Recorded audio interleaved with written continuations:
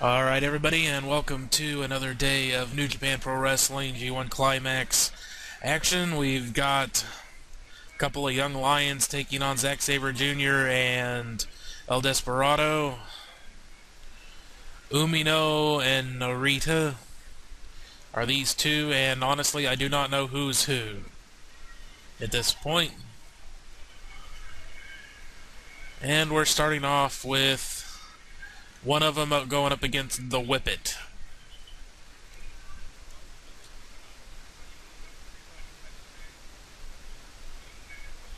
On some chain wrestling here.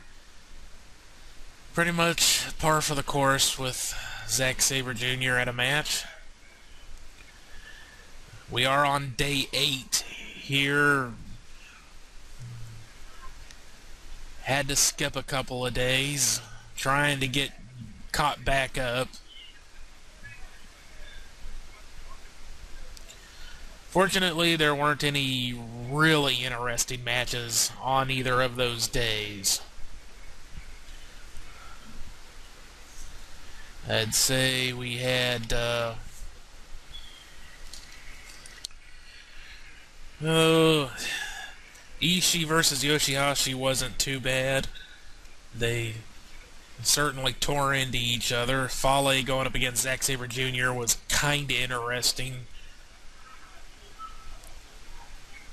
Seemed a bit abbreviated. The finish was a bit cheap, I thought.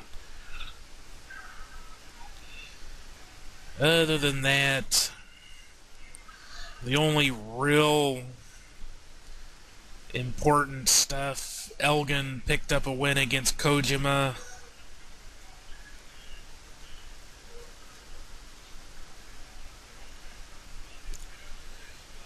Other than that, nothing really important.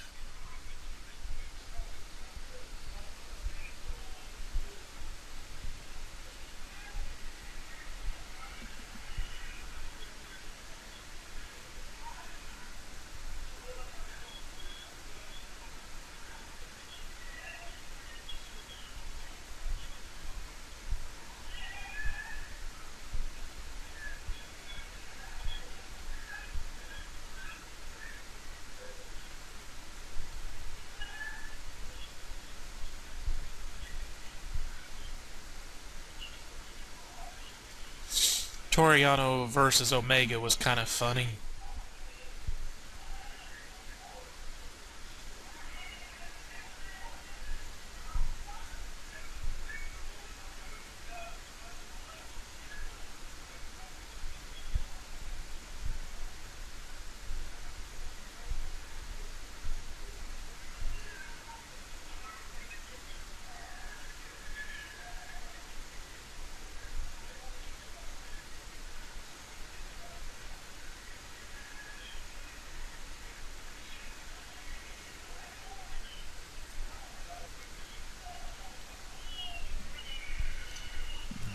Body slam from the young lion there, not too bad.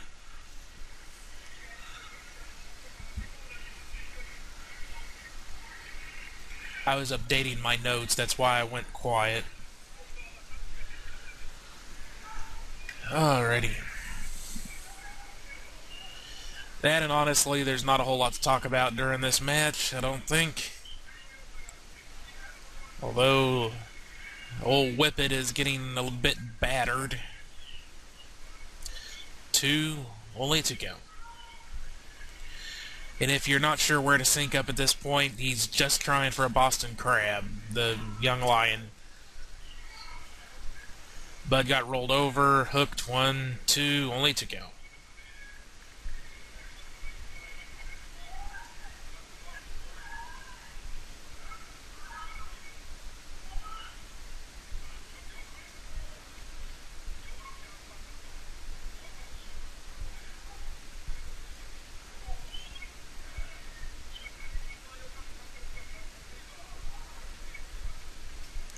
Sabre using that kick to the arm he likes to employ.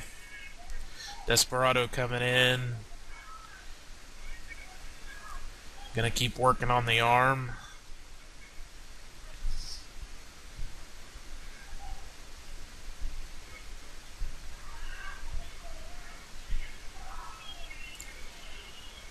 Gets stopped. Kick, jump, kick, drop kick, jumping drop kick.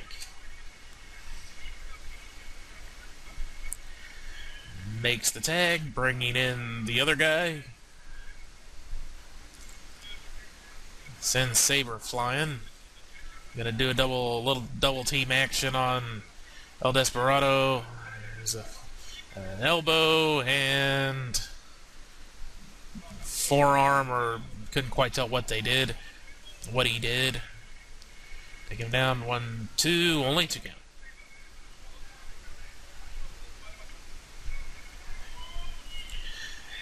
And the reason I don't know who these guys are yet is because they're both really new.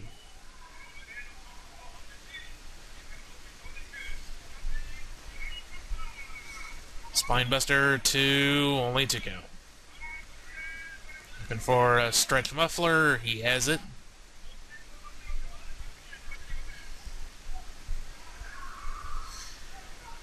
Very painful maneuver.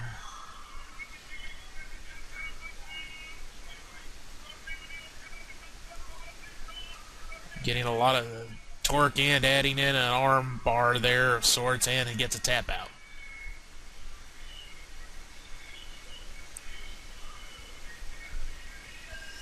Stretch muffler, one of those moves, deceptively simple, excruciatingly painful. Especially if you can get the ankle hooked as well, because then you're putting a ton of pressure on the knee joint, the hip joint.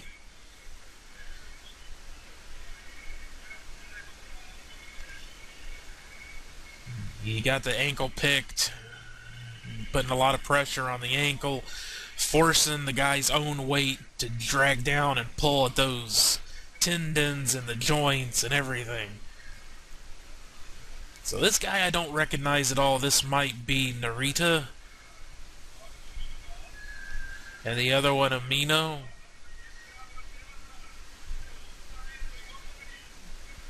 Have to wait and see.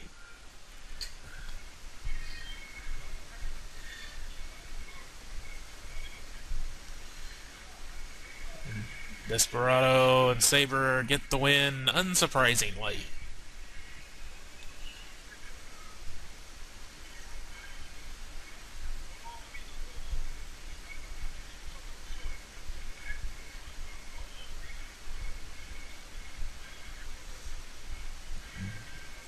Whichever one he is, that young lion right there has a bit of attitude. Could serve him well. Wouldn't try that shit with Suzuki, though. It's one of the things I both like and dislike about Suzuki is you're never quite sure if he's legitimately or playing up to how crazy he is. Because I could easily see him actually flying off and hurting someone.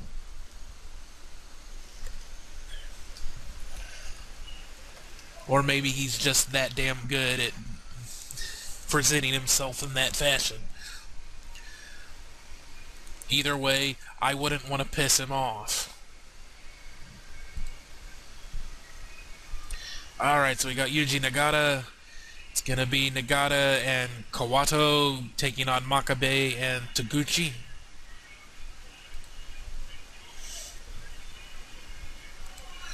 And Kawato already out there.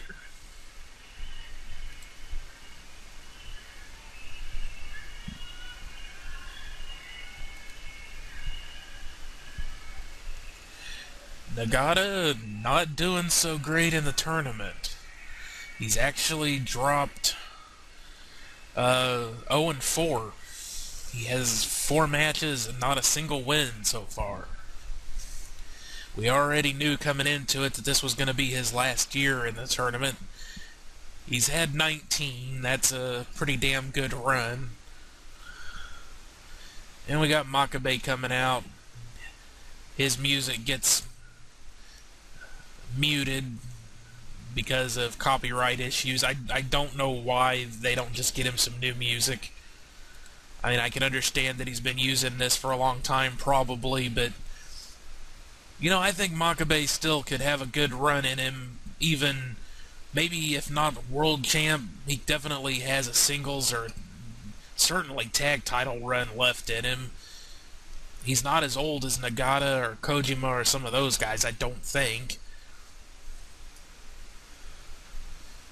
So maybe changing things up a bit, getting some new music.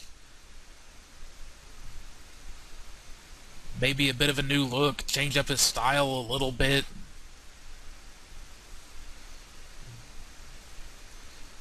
He definitely doesn't have any issues of being in shape. He doesn't gas out very easily, so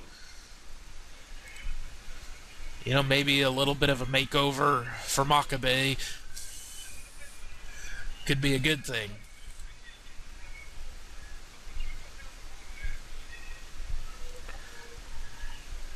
And I'm betting we're going to get a good match out of these two on the next show. They certainly know each other well enough.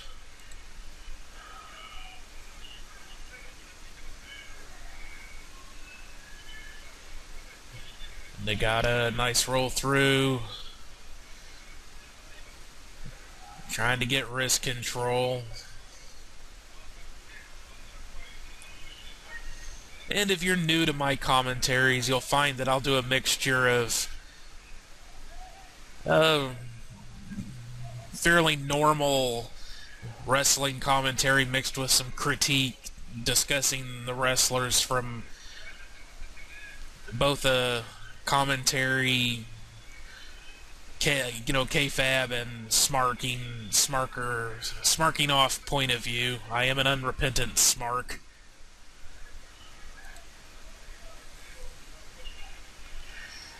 We've got Nagata and Makabe off in the corner. Taguchi tags himself in. Makabe gives not one fuck.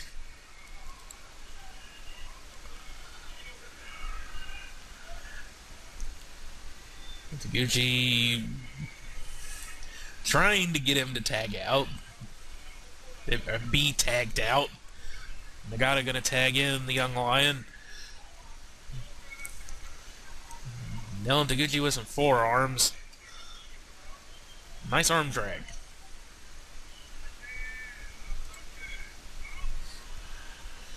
And Taguchi fakes him out, sends him flying. Well, he sends himself flying. Off the ropes, and nails him with a funky weapon. That being his butt. Even though they call it a hip attack. And gets him again. And again. And again. 1, 2, only 2 count. Gonna bring in Makabe.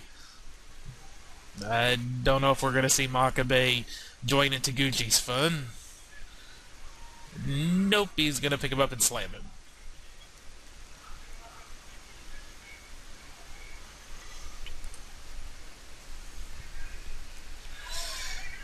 Send Nagata flying. Again, nothing surprising there.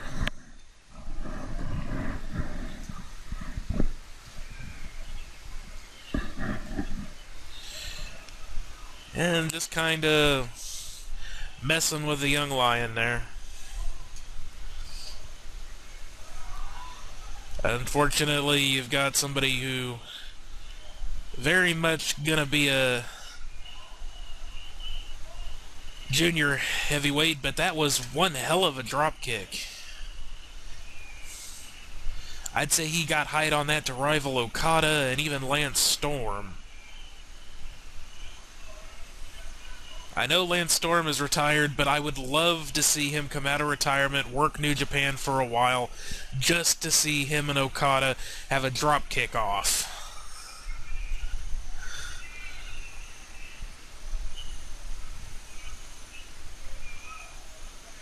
If you don't know what I'm talking about, of course, we got Makabe and Nagata smashing away at each other here, but Lance Storm, back in the day, and maybe he can't do it anymore, but He used to be able to jump up from the mat all the way to the top turnbuckle in one clean motion and then springboard off it.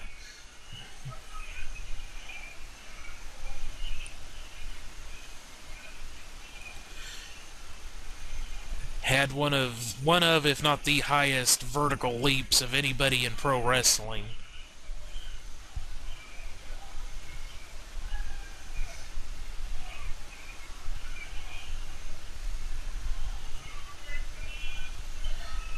Makabe caught in the exploder, sometimes called a bulldog suplex here in the States.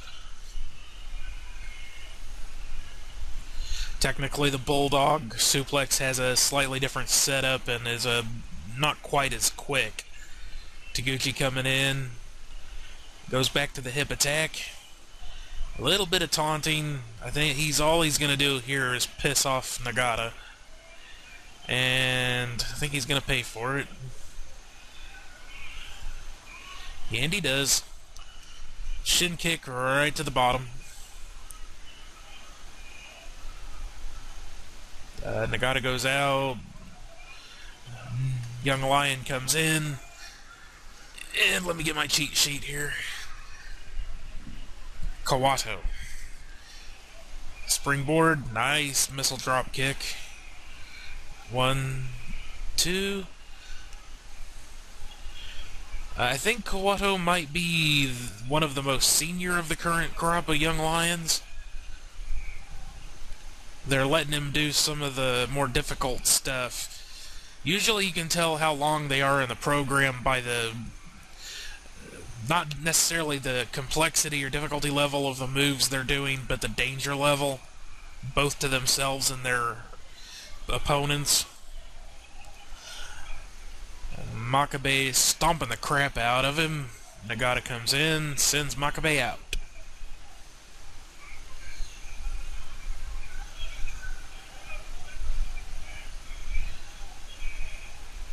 Landed a couple of nice kicks, but gets caught. Taguchi likes to use that ankle pick. Ankle lock sends Taguchi flying. Nice counter. I think when this guy, it's a 2 count, gets caught again. I think when Kawato goes on his excursion, he really should spend some time in England.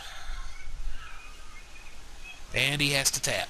Taguchi really locking the ankle lock in there.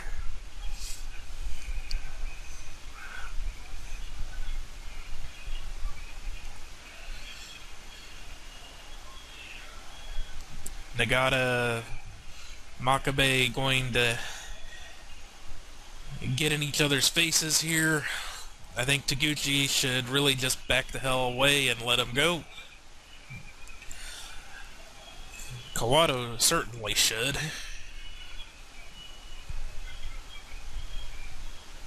Now.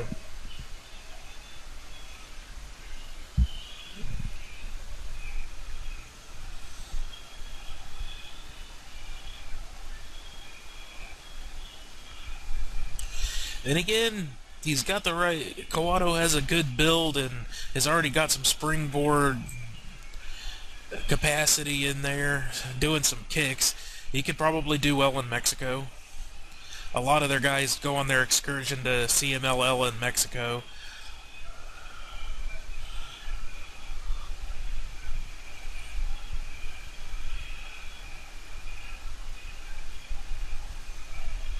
But he's also showing a bit of mat wrestling capacity, so I think he could do well in Europe too. England.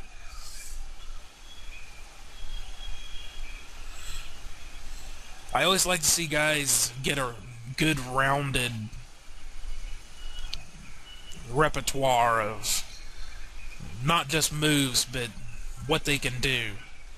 Because, I mean, you look at guys like Okada and AJ Styles before he left, Omega, Kushida in the junior heavyweight division, Tanahashi. They're very well rounded.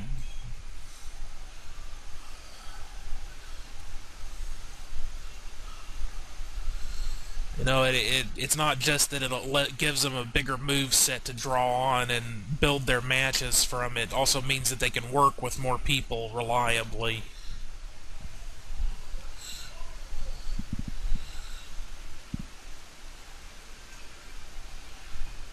Because there are a few things that suck worse when you're watching pro wrestling than watching a couple of people in a ring together that clearly have not worked together before enough to build up, you know, a way to work with each other and make a match look good, and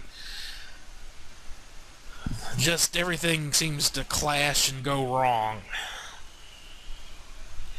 You can get that for a lot of reasons. Sometimes people whose styles are too damn similar, you can have that as a problem, because then it's like watching a mirror image fighting with itself.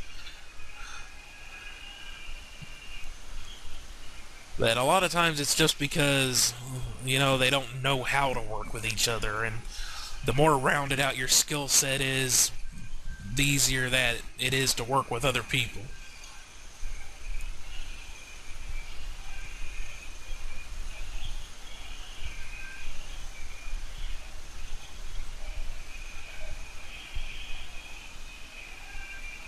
Even if the style you prefer to work in is very different. I think that was one of the things that happened with Fale and Sabre Jr. is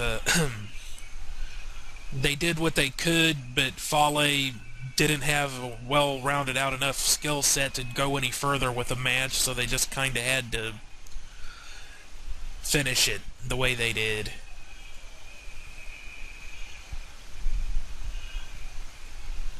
Although it's also very likely they weren't given a very long match time to begin with. Alright, so on to the next one. We've got Fale, Owens, and Takahashi for Bullet Club. Going to be going up against Ibushi, Oka, and Kitamura. Kitamura is the big jacked up guy. Oka is the smaller dude. I believe somewhat smaller and bald. Yep.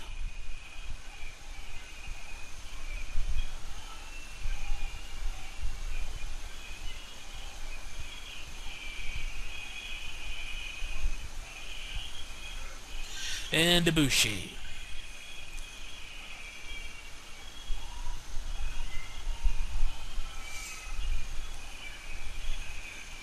Actually, those two guys, Oka and Kitamura, I could actually see them doing really well staying in New Japan and forming a tag team. Because if there's anything that New Japan desperately needs right now, it's more tag teams. And I mean that absolutely seriously. I'm not being snarky.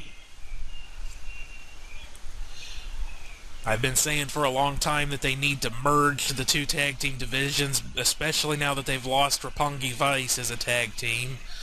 They do not have enough teams to support either division. If they combined them, they would at least have a few dedicated teams that could compete against each other.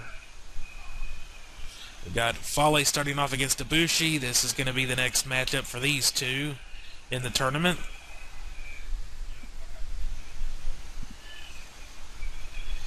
Gonna have the smaller high flyer slash kicker in Ibushi going up against Fale. Much bigger, smash the crap out of people sort of style, of course. Big man wrestler.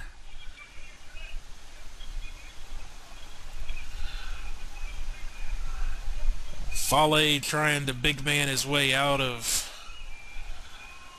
Ibushi's kicks, and it's not working. Still able to send the younger, smaller guy flying, though. I think he's younger. Definitely smaller.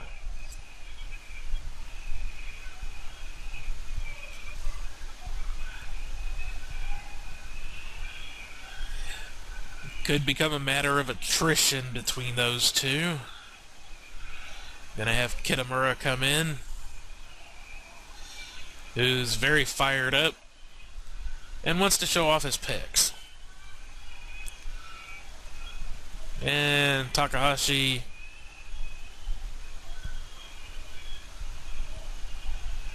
playing with him a little bit.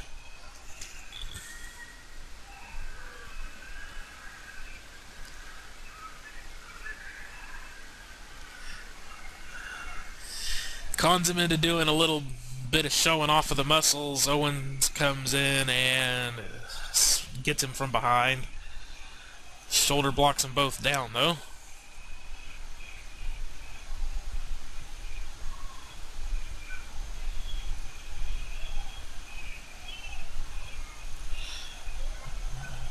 Looking to suplex them both, but they are biting his thumbs.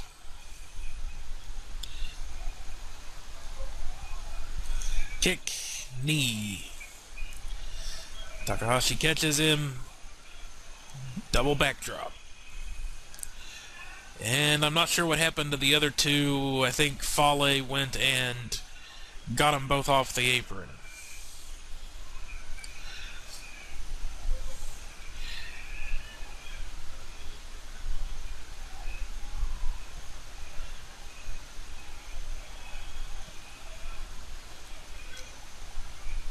Takahashi with kicking Kitamura, sends him into Owens' boot. Looks like we're going to get some traditional tag team tactics here, and they're going to try to isolate Kitamura. Which is not a bad strategy. Young Lion or not, he's a very strong individual, so he could be perceived as the most dangerous, certainly, of the two Young Lions. Ibushi, certainly, of course, the most experienced of the three.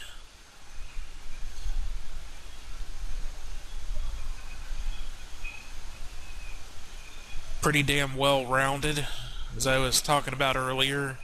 We've seen him do some mat wrestling here and there. Although his main repertoire would be consisting of those kicks and high-flying moves. Only a 2 count. Been seeing him use a lot of strikes in the tournament so far. A lot more than he usually would, actually. He hasn't been employing the high-risk stuff a lot. But then he has suffered from some injuries in the past, so it could very well be that he's decided to tone down on the high-risk stuff and stick more to his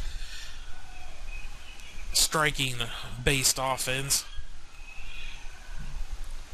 Kitamura looking a little wild there, trying to fire off on Owens.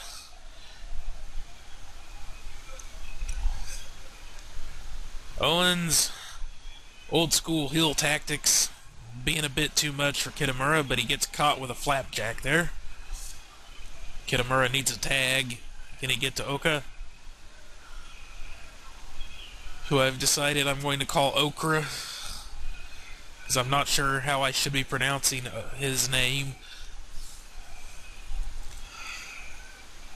If only he had a fuzzy hairdo.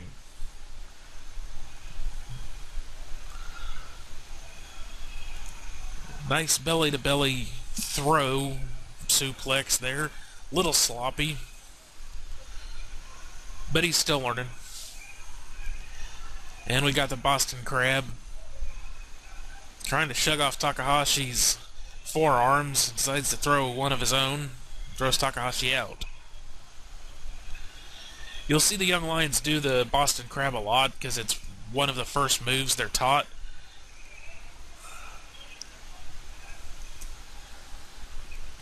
We'll just ignore that, shall we?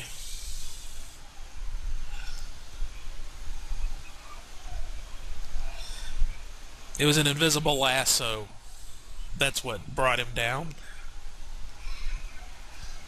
Little triple teaming. Running knee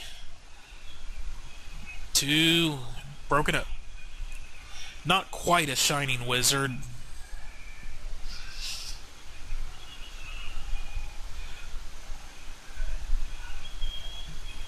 Muto used to get a lot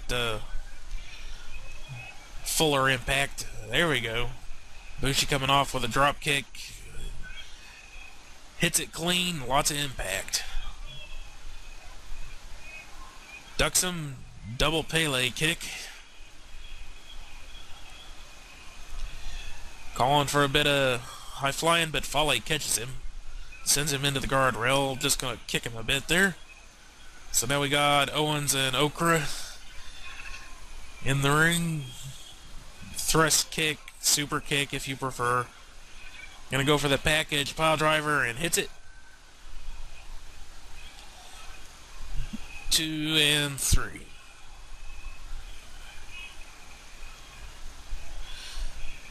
Sounds like it is pronounced Oka. I'll still call him Okra.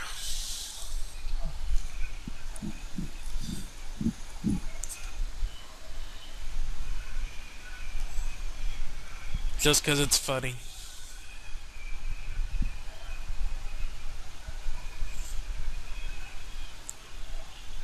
And Chase Owens, they're going to... I couldn't tell who they were tossing out of the ring. One of the young lions, just so they could push Okra out of the ring themselves.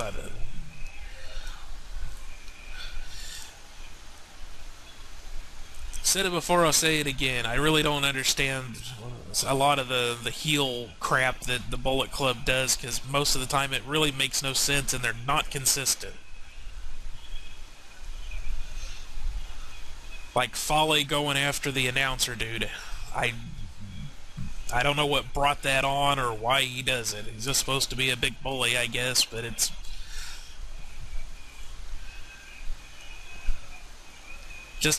really just makes him look like a punk. I don't really understand the point of it.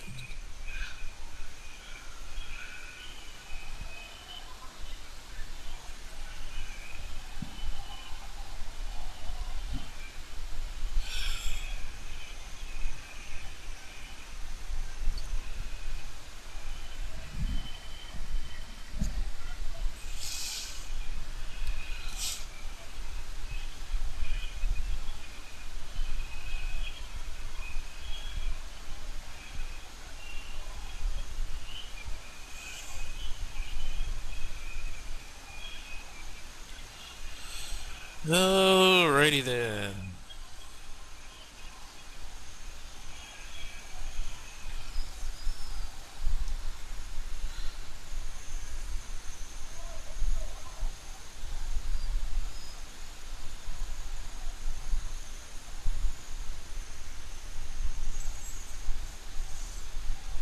Alrighty. So now we're gonna have... see who's coming out first. It's gonna be Naito and Bushi, Los Ingobernables de Japón, going up against Ishii and Gedo.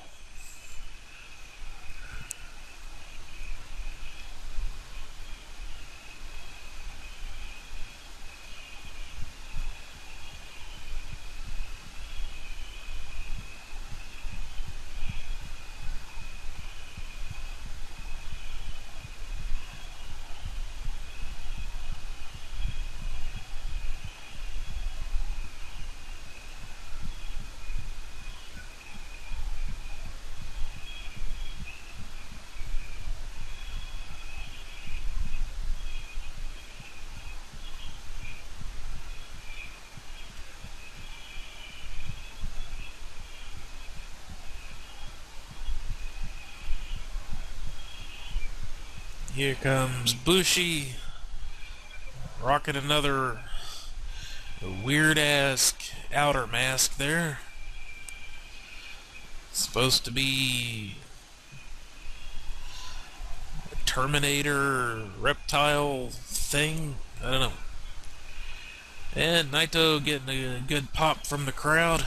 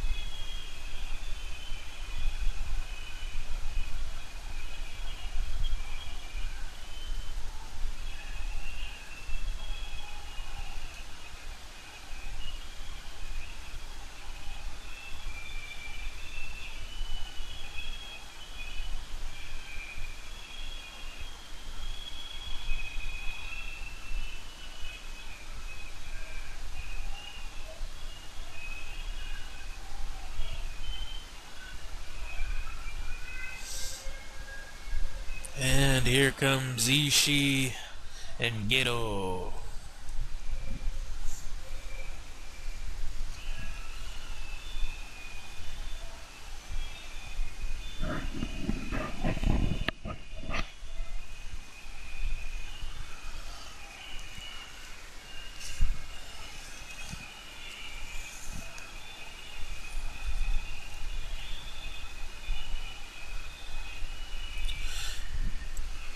Naito's been doing pretty good in the tournament.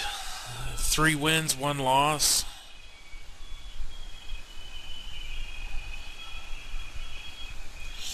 One loss to Fale. I think Fale picked up that win because he kind of got under Naito's skin.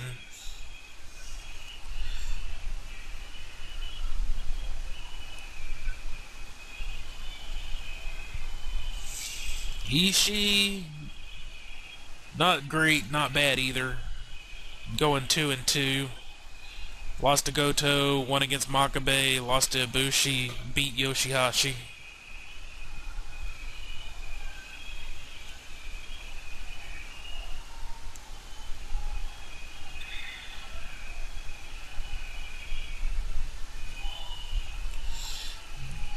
Back when Naito held the world title for a while, these two had one hell of a match against each other, so looking forward to seeing that rematch.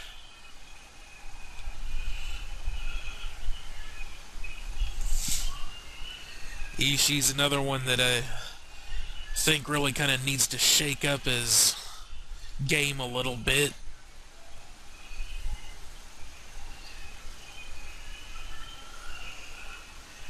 But what he does works for him.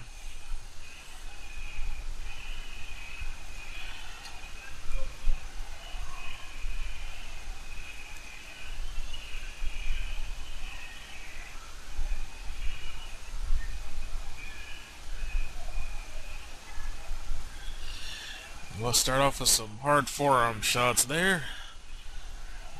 Naito wanted to show he can stand toe-to-toe with Ishii. If you're fairly new to New Japan, then maybe you just started watching for the tournament this year. Maybe you're still getting used to the different style that they tend to work. Ishii, very much a strong style wrestler. It's a style pretty much originated in New Japan. It's all about those hard forearm shots and just beating the crap out of each other. A lot of strikes, some suplexes and slams. A real high impact. Very much about just beating the crap out of each other to see who gives first. Naito, a bit more of a mixed bag.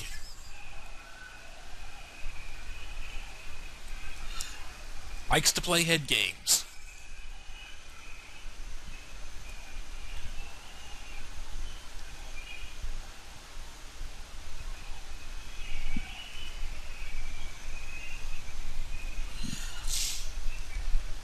Ibushi, more of a high flyer. You can probably tell that from the mask.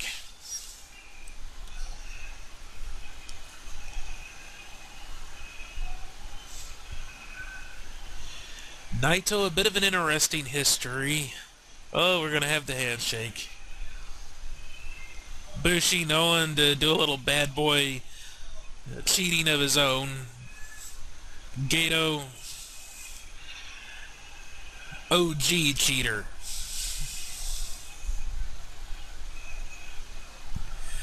Gonna mess with each other a little bit here.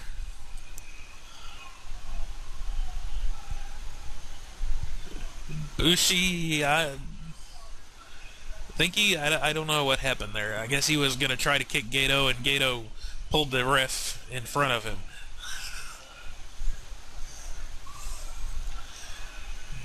Gedo along with Jado been working in wrestling since the 80s, late 80s. Naito running on the outside, goes after Ishii. As I was saying, Naito, interesting history. Worked as a face, a baby face, for quite a while. Did well, was pretty damn popular. Won the G1 tournament one year, and instead of doing what they normally did and giving the winner of the tournament the main event at Wrestle Kingdom, which is their biggest pay-per-view, their biggest show of the year, they had a fan vote, and Naito's match did not win the main event for the vote. So after that, he kind of got pissed off at the fans for taking that main event away from him, and he is twisting Geto's beard. That's not cool. You don't mess with a man's facial hair. Nice neck breaker there. So anyway, he went off to work some more in a CMLL in Mexico. He's going back to the beard. That's just wrong. Ow. That's he went back to work in Mexico for a while. Probably feeling like he needed to mix things up a bit in his career because it wasn't going where he wanted it to. Ishii breaks up the count. And he got involved with the Los Ingobernables faction there in CMLL, which means the Ungovernables. Ungovernables. Yeah, governable. Yeah. Blah, blah, blah, blah. And he came back to New Japan, kind of started his own faction. That was the first year that I watched New Japan, 2015. The G1 Climax tournament. He started coming out. He was wearing the masks and wearing the suit and liked to take his sweet time taking that suit off for the matches. Started playing the head games, doing a little bit more bad boy stuff. Bit more cheating. Playing, like I said, playing all those head games. Thrust kick connects. 1, 2, only 2 count. He was on his own there for a while. Then I believe Bushi was the first one to join in. No, it was Evil. Evil. I think it was Evil, then Bushi, then Sonata, and then Time Bomb. Naito misses the big flying forearm, gets flipped by Ishii's clothesline. Geto catches the leg, does the pin, tries to, but gets caught. 1, 2, and 3. Bushi picks up the win, catches Geto off guard.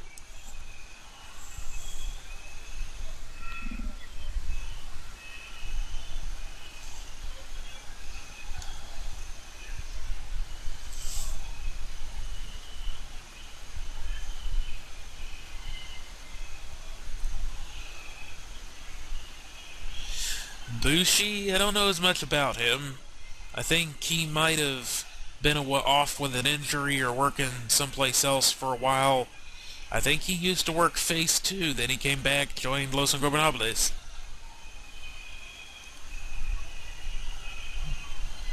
And they tend to kind of skirt that border between heel face, not necessarily being all-out cheaters and heels, but definitely working the rebellious bad boy angle.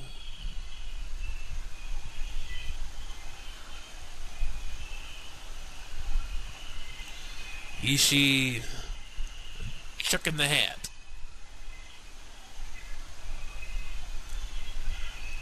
Not happy with that loss. I don't think Ishii's ever happy with anything.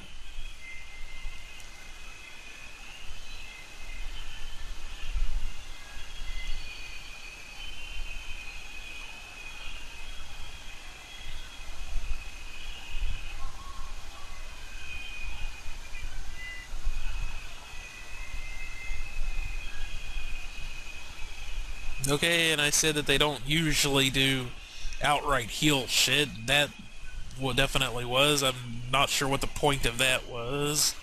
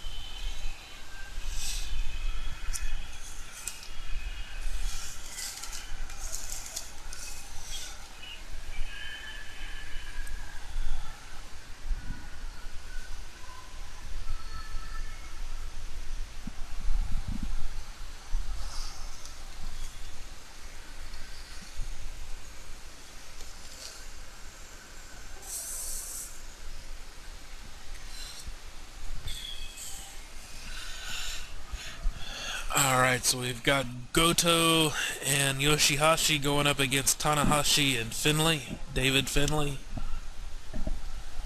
I have to assume that Goto is going to be going up against Sabre in their next match.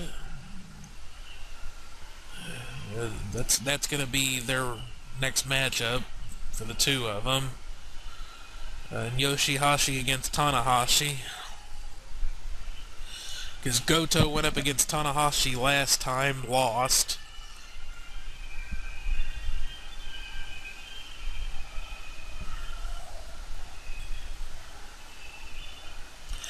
So I do not know why Goto wasn't in the match against Sabre earlier. Guess they wanted to get the young lions a match in so they could get some more experience and didn't have a third for Sabre and Desperado, perhaps? I don't know what happened there. Why they couldn't have split them up on the matches, I don't know.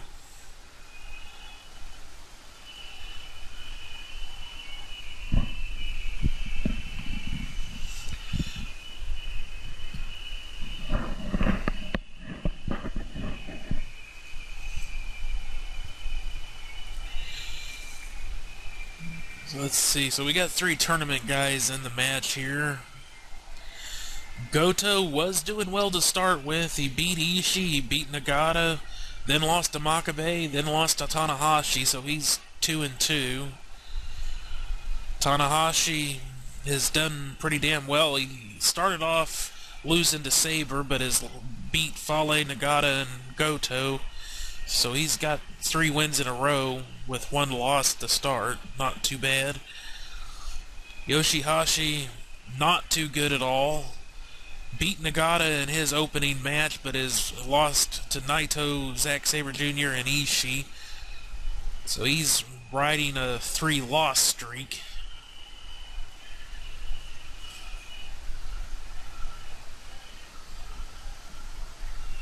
However, going into his match with Tanahashi, he may have a bit of an advantage because he does like to employ the butterfly lock. And depending on how you torque that move, you can either focus it on the arms or the neck. You get it in tight enough, you hit both. And Tanahashi is suffering an arm injury.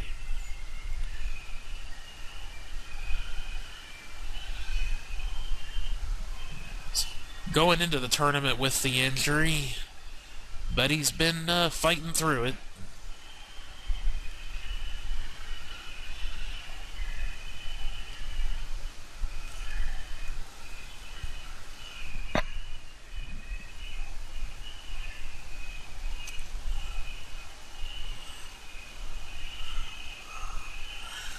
And you got David Finlay in there who could be used as a runway light, I think.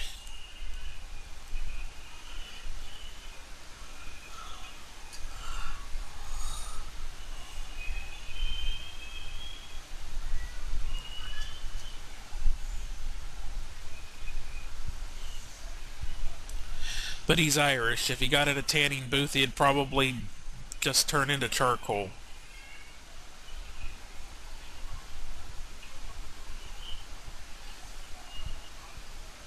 Well, his father's Irish. I have no idea where he grew up.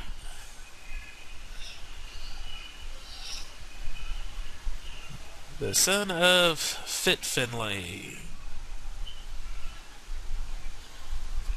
Gonna start off with Goto and Finlay. Trading headlocks here, side headlocks. Off the ropes, shoulder block takes Finlay down.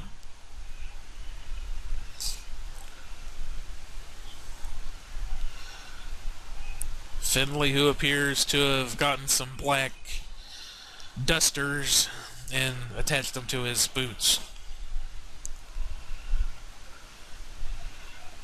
Comes off with a flying uppercut, 2 count, which really should have just been a 1 count. It is a bit of a criticism I have of New Japan. They are a little too fond of all those 2 counts. It is just right at the start of the match. Hardly anything's happened. Goto should have been able to kick out at 1. Yoshihashi sending Tanahashi into the guardrail there. Goto and Finlay still in the ring. Goto laying in some kicks. Yoshihashi back up. He's going to come in.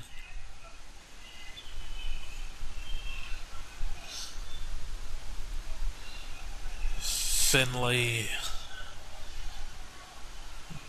body slams Finlay there.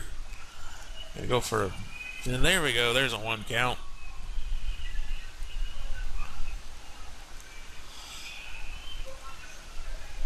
See if we're gonna see some traditional tag team wrestling there. Boot to the face. Hashi drives Finlay into Goto's boot.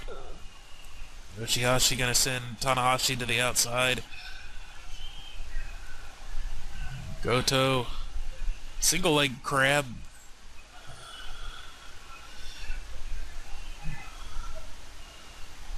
You can see how he's got the leg crossed over so he can put even more torque on the joints. Finlay gets to the rope.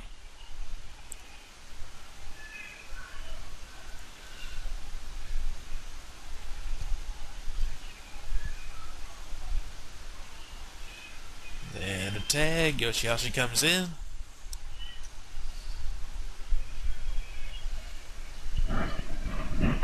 They have effectively isolated David Finlay at this point. They're going to want to keep that going. David Finlay not that long off of being a young lion himself.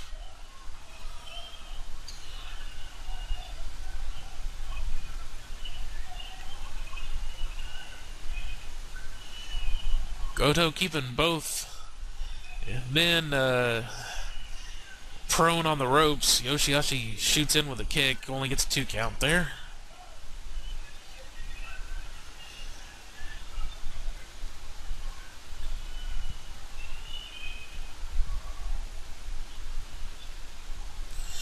These two perhaps could make a good effective tag team.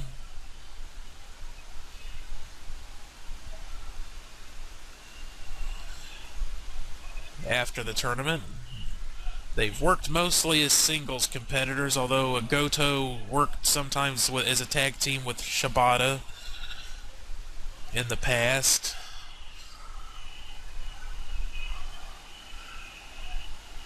Finlay finally able to get the tag.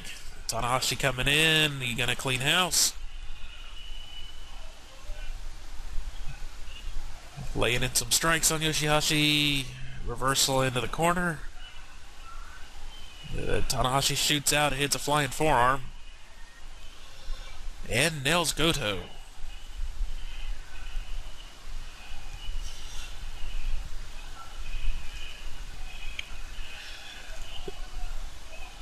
catch of the leg, but Goto disrupts the attempt at the leg whip. Tanahashi likes to use that leg whip.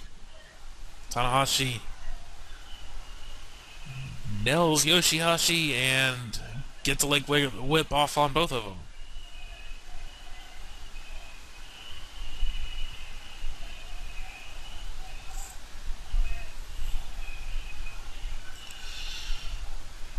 Looking to get Yoshihashi's probably going to be looking for a front flip senton here. Is he going to be able to hit it? And does. 1, 2, only to go. Short to count.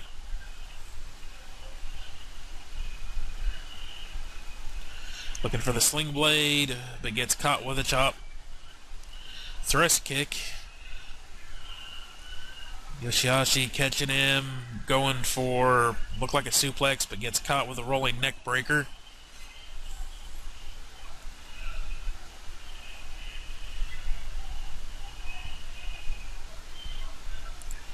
Tanahashi looking for the tag, gets it.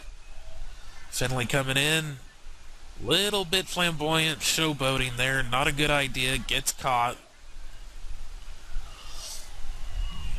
It gets caught with the... It's kind of a variation on an enziguri, gonna bring in Goto.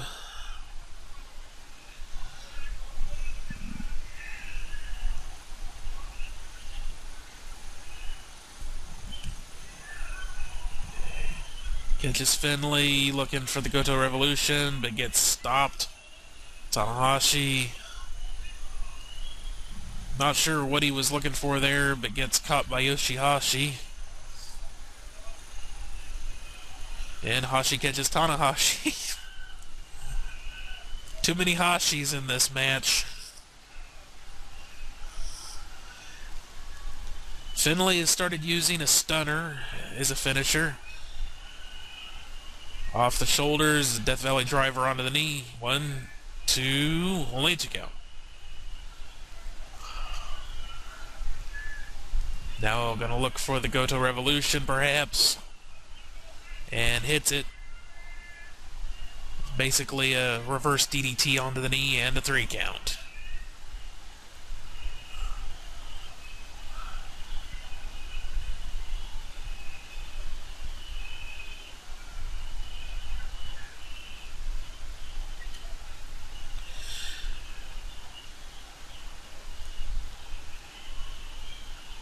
Saying about Finlay using a stunner.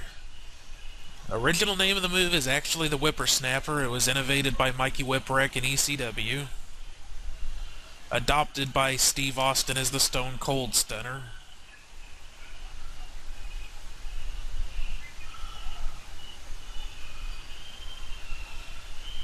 I think Finlay really needs to work on how he tries to use the move. It's a damn good move, but it really needs the boot to set it up or something else to set it up. Tanahashi and Yoshihashi outside jaw-jacking.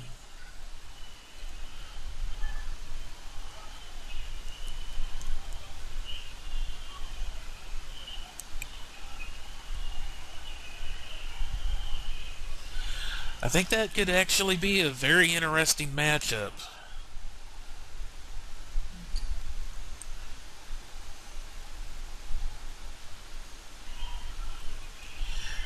Sorry about that, I had having a bit of an issue with my playback here. So we might go a bit off sync by a few seconds. Tanahashi has just started walking to the back. He's got the belt, people clapping on him and all that stuff. So you might want to pause, try and get it synced back up.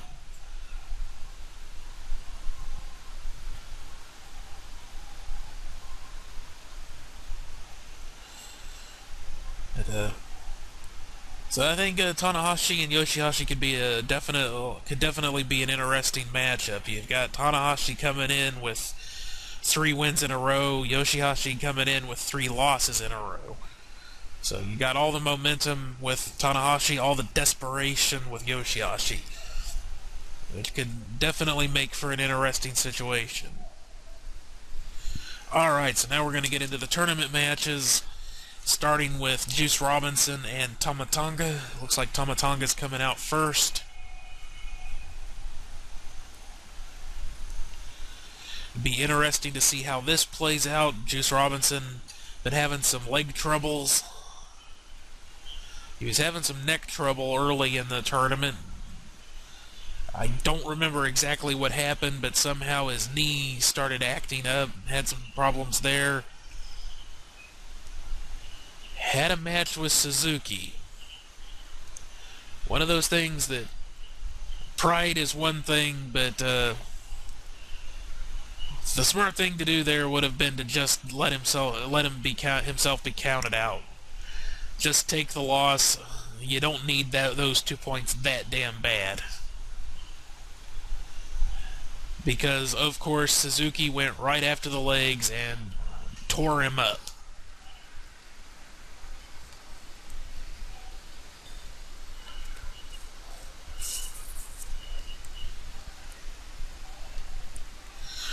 Tama Tonga hasn't shown a lot of technical wrestling. Not saying he can't do it or hasn't shown that he can do it. It's just that he doesn't employ much technical wrestling in his style.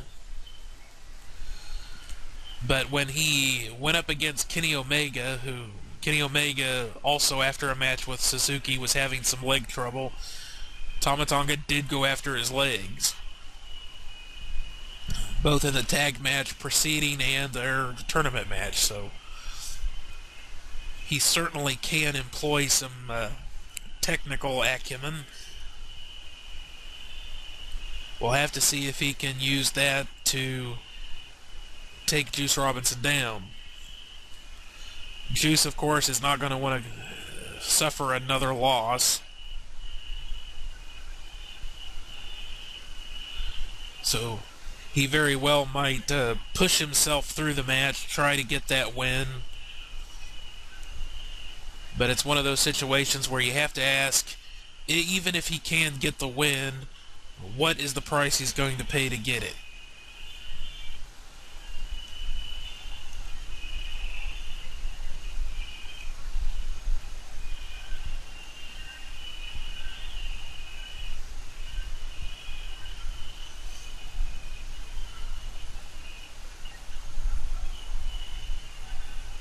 Mistake, I think. Tama Tonga actually going to leave him be. Bit surprising.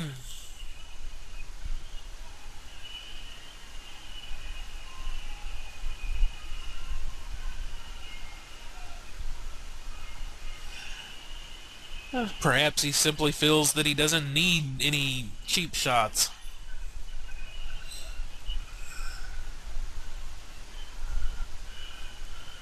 After the match with Suzuki, Juice came out to do a tag team match. He didn't know which leg to limp on because both of them are pretty jacked up.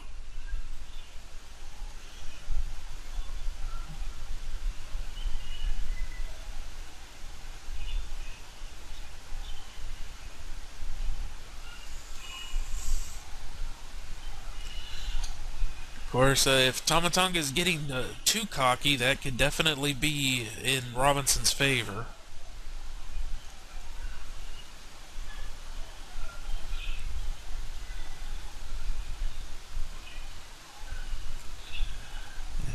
As predicted, Tama Tonga shoots in, going after the leg. Juice able to avoid it.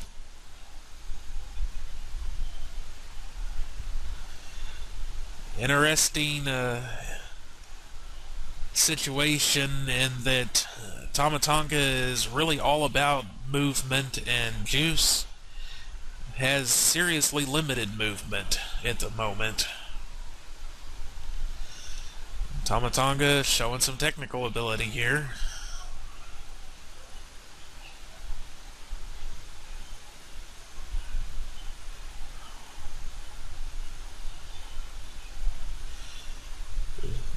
Good deep hammer lock. Tama Tonga able to get out of it. Looking maybe for a hammer lock half Nelson combination. Doesn't get it. Juice able to get up. Fireman's carry take over with an armbar. Into an armbar, I should say.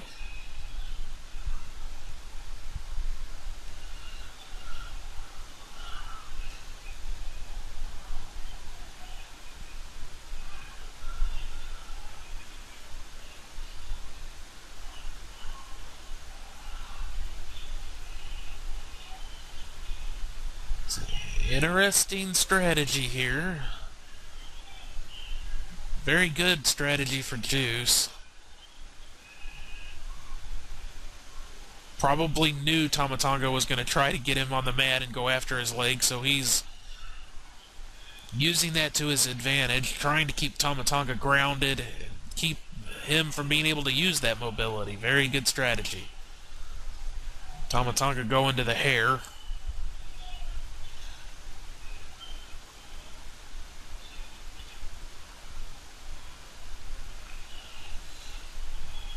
Clean break for a moment.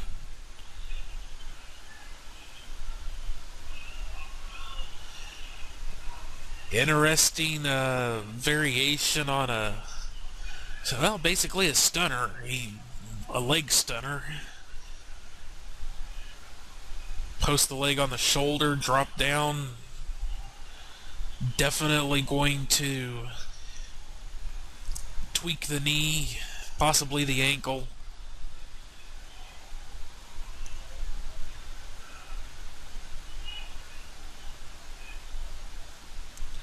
Don't think I've seen that before.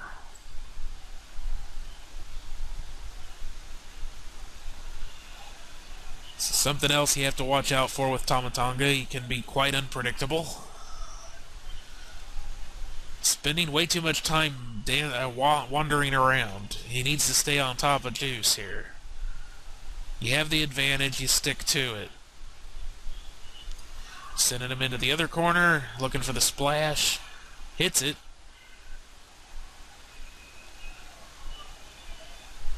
And goes back to wandering around.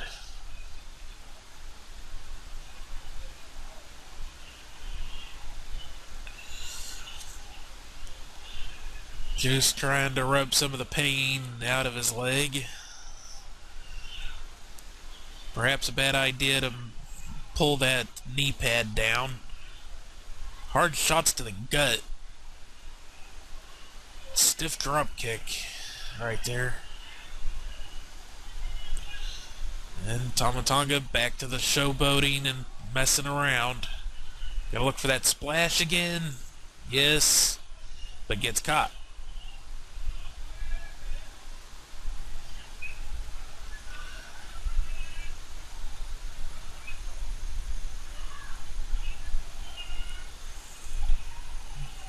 Juice was a little tender-footed there, trying to get him up. Got him into a really nice full Nelson slam there.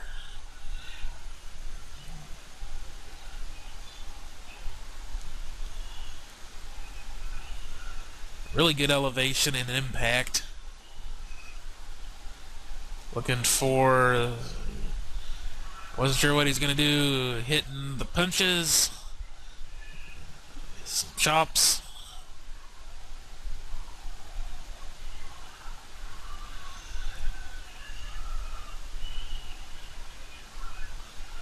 Gets caught.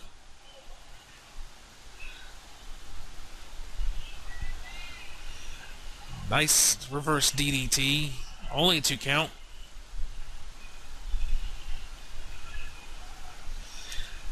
Interesting variation. Similar to, I believe it was Christian used to do.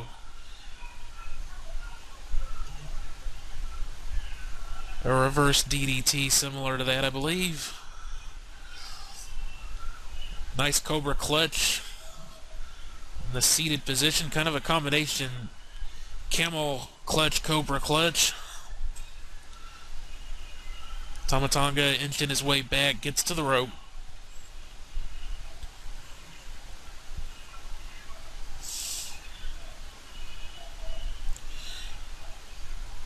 Juice, I think, could benefit from a new finisher. He's been using the...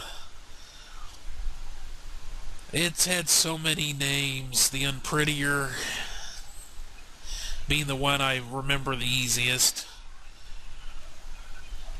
One of those awkward moves that is extremely easy to get out of. Tama Tonga looking for one of his old finishers here. I forget what he called it. It's basically a guillotine with hooks in down into a DDT. Oh, damn. Chop block to the knee, and Juice landed on his leg badly. That's double trouble.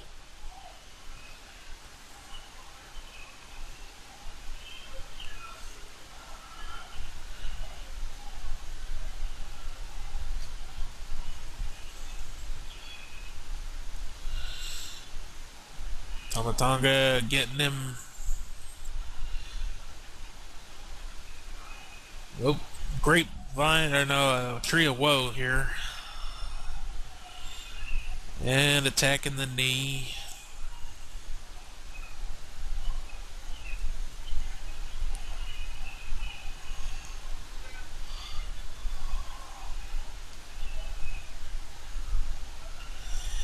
Gonna be looking for that splash in the corner onto the leg, I think, and hits it.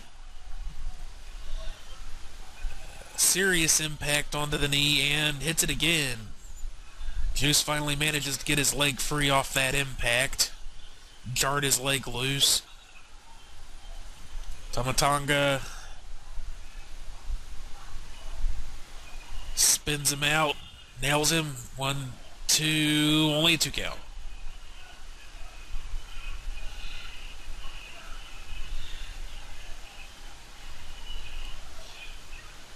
Probably hoping that the pain of the knee would convince Juice to just stay the hell down.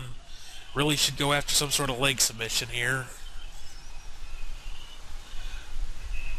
So I think sometimes Tama Tonga gets himself into a bit of trouble. He likes to showboat a bit too much. He is a little too keen to hit the gun stun, the cutter.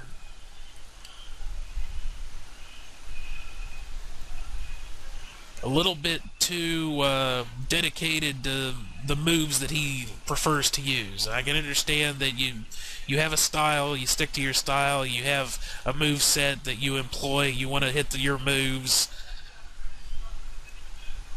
Juice gets him up, maybe looking for a power bomb. Going for the stunner again, the stun again, the cutter that gets thrown off. Juice going for the face plant. But again, as I said, very easy to get out of. And a kick to the knee. Cutter is blocked yet again. Looking for it. Can he hit it? Nope. Spun around.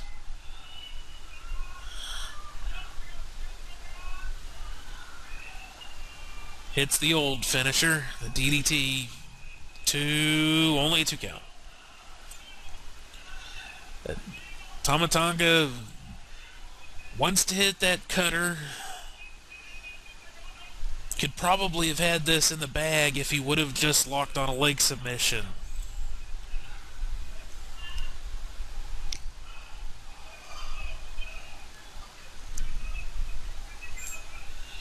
And gonna go for it again. Roll up. 1, 2, only a 2 count. Long 2 count. And he finally hits the cutter. Is he going to get a 3, though? 2, 3. That was a 3 count, so yes. It only took him like 5 tries.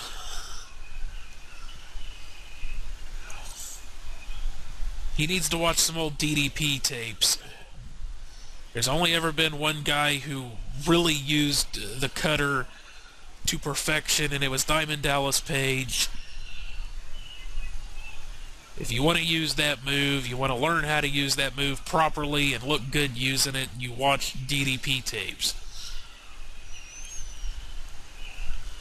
Going for the damn thing like 5 times in such a fast succession like that,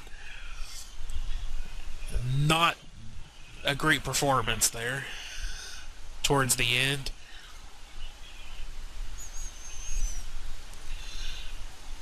And again, about Juice Robinson and using that the Prettier or whatever you want to call it, not a very good move. It's way too easy to get out of. Not very convincing. He needs something new. I'd say the same thing about Bad Luck Fale and his version of the whatever edge you want to call it. Insider, outsider, razor.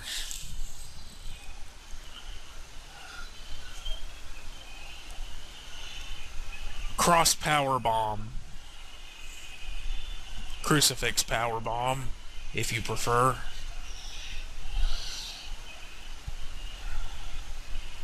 It's another one of those moves way too easy to get out of.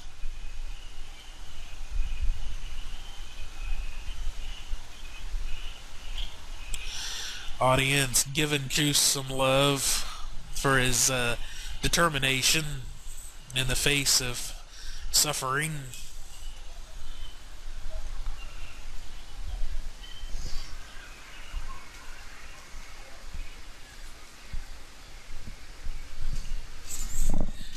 I'd say if he hadn't kept trying to go for the Unprettier, he possibly could have hit Tama Tonga with something and put him away as well.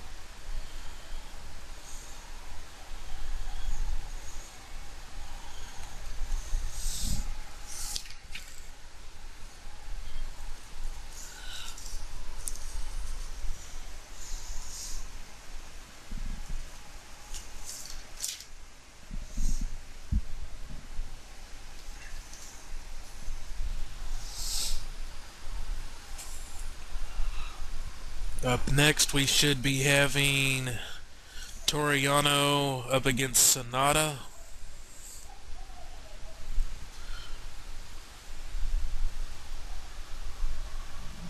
Yep.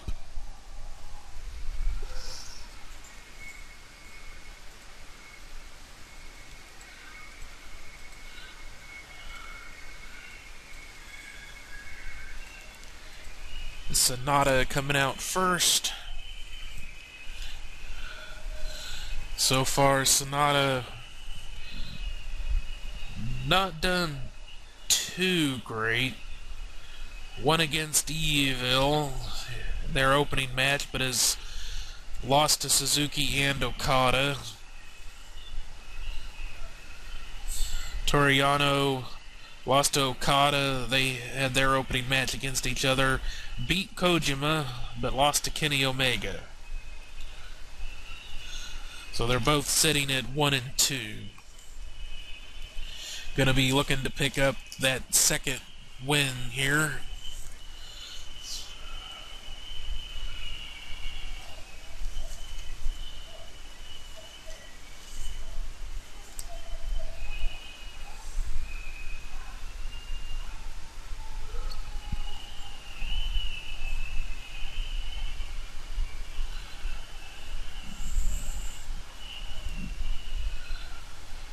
Sonata's match against Okada, hard fought. Wasn't able to get the win though. He's definitely not going to want to lose to Toriano. Go down 3 losses in a row.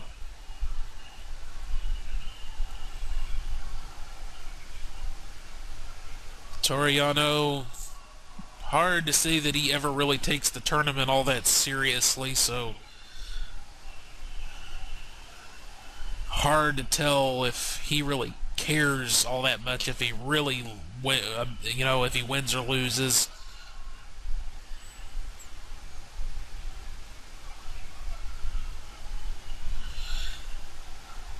Very well could be that he mostly enjoys messing things up for the other competitors in the tournament more than anything else.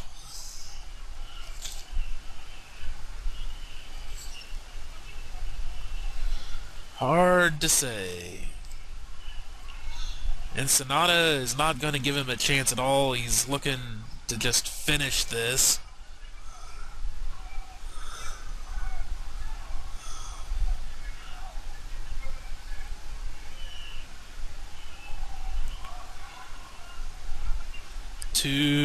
Only a 2 count, almost a 3 count, I was going to say. Toriano going right to the turnbuckle pad. Sonata catches him and bats him in the butt.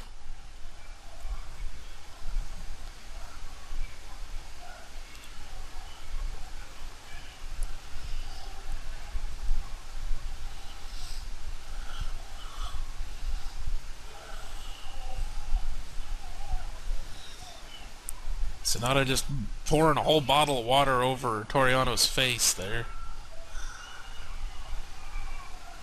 He gets spit at only 2 count.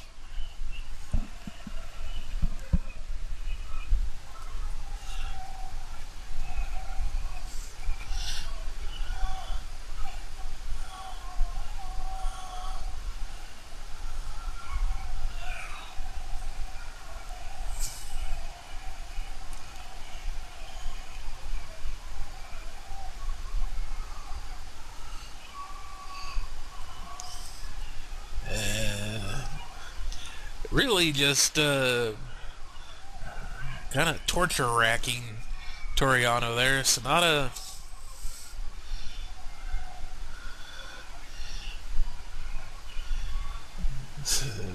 really doesn't want to lose this one.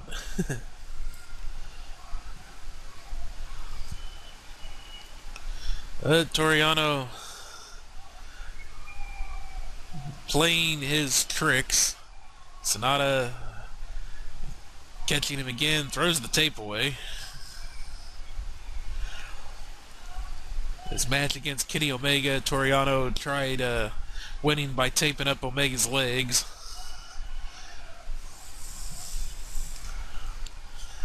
And Omega caught Toriano and taped up his legs too. Then they were bouncing around like a couple of bunnies, which was quite amusing.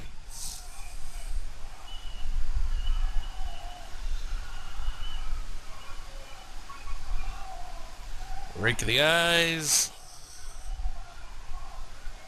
Double leapfrog and a dropkick. Little signature Sonata there.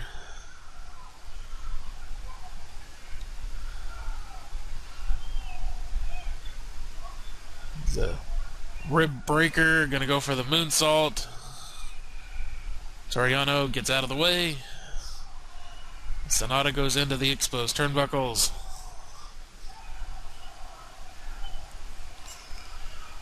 Toriano sees it coming and ducks the clothesline. Does not see that coming, but hooks him 2 and only 2 count.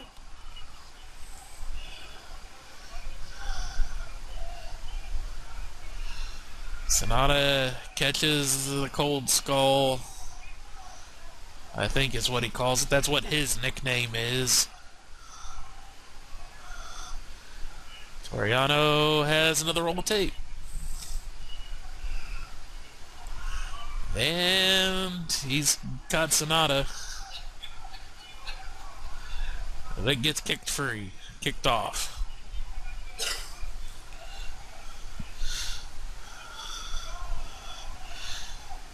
Hits him with the slingshot crossbody there. Sonata walking him all the way up the ramp. Gonna tape up his legs so he can't. No, he's gonna do the tie him. Yeah, he's tying him up with a tape too. Possibly looking to hog tie him here. Effectively. And just leaves him there. Coming back to the ring. Gonna be looking to get a count out win. And he gets it.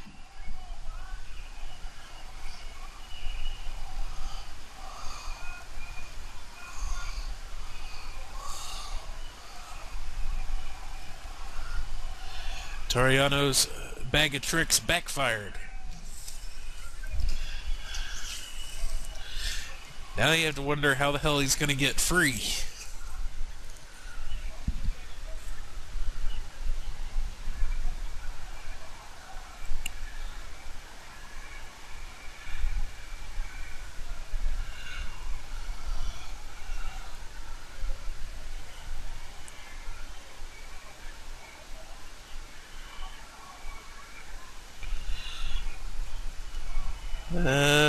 Two young lions are going to help him.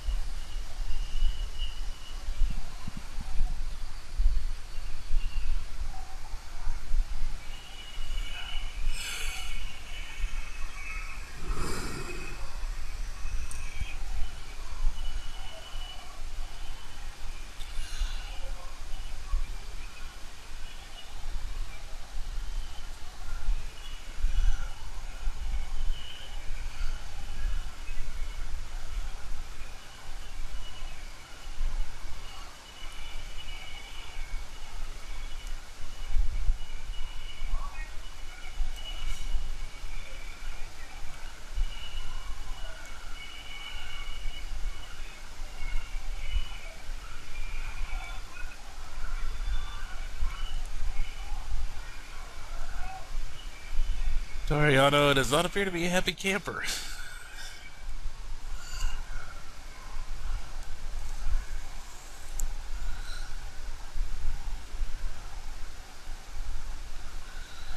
Alrighty, so now we've got Suzuki versus Evil. Evil coming out first.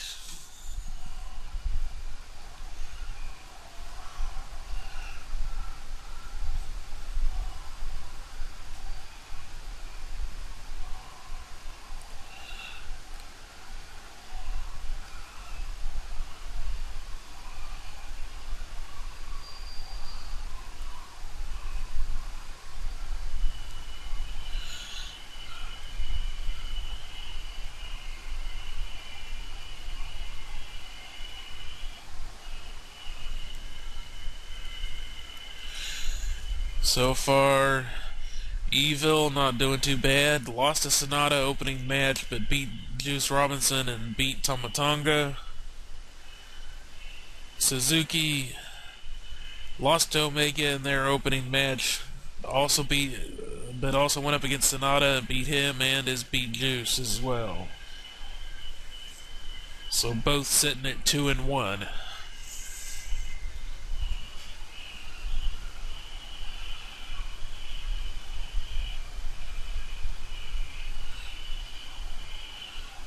And both losing their opening matches, but going on a 2-win streak here.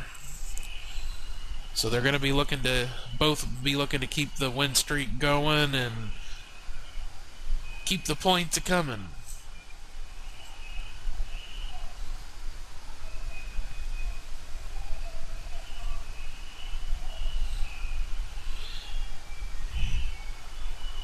Evil, more of a strong style wrestler, employs a lot more slams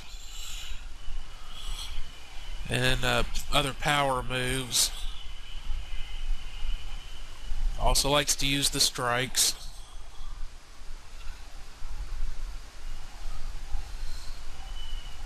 Suzuki, very much an MMA base style.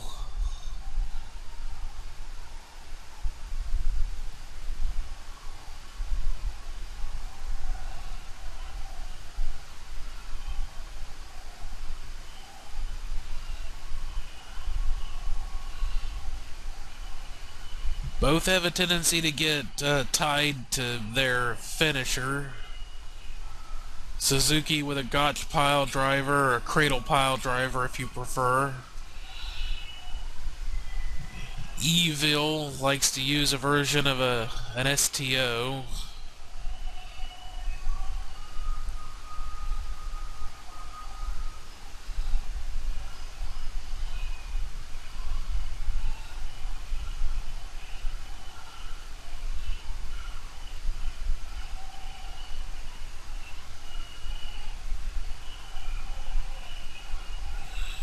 Suzuki actually coming out by himself.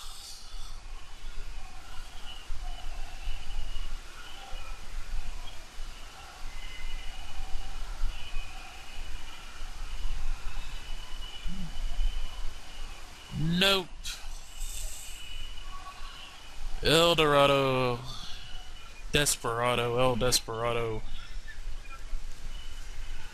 is coming out with him. Although they haven't used a lot of interference in the matches so far.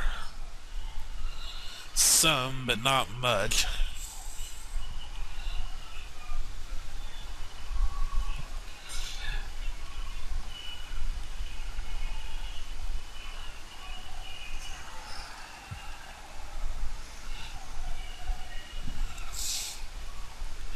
So I don't really understand all the interference and crap from the faction, especially in Suzuki's matches. He's built up as this horrible, sadistic badass that'll torture everybody and anybody he gets his hands on, to be feared at all times, and then has guys interfering in his matches so he can win.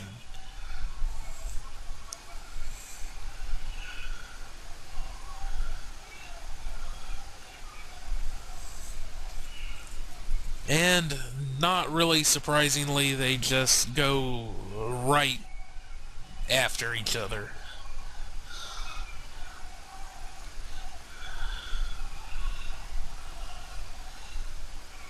Suzuki, first to employ a chair, grabbing another, hits him on the back, gets another one, hits him again.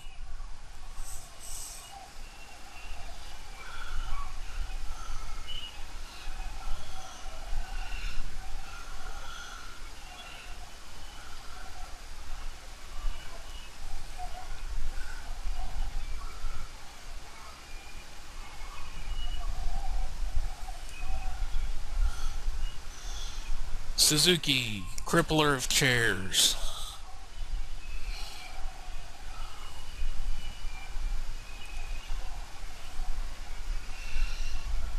Finally heading back to the ring. Swiping a bottle of water. And smacks him in the head with it.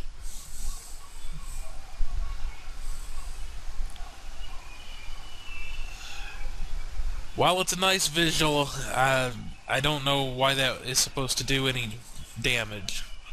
It's a plastic bottle with water in it, and the cap's off, so it's just gonna crumple.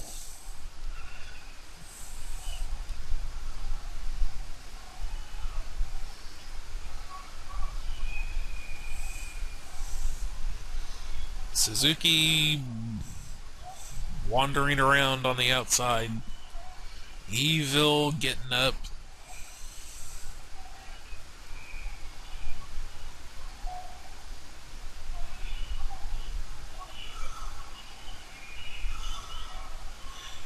Evil's getting to the ring, and he's going to make it back in. Yeah.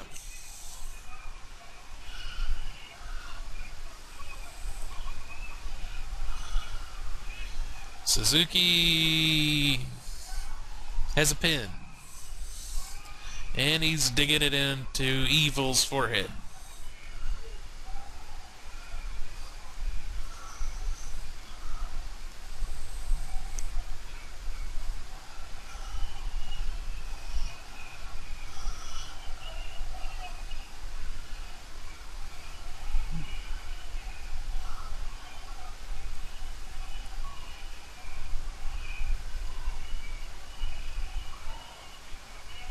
Evil catches Suzuki, who appeared to be going for a headbutt or something, couldn't quite tell. Catch the foot, big clothesline in the corner, discus clothesline. Suzuki, rough tumble to the outside. Evil catches him. Some shoulder blocks into the guardrail there. El Desperado sent flying.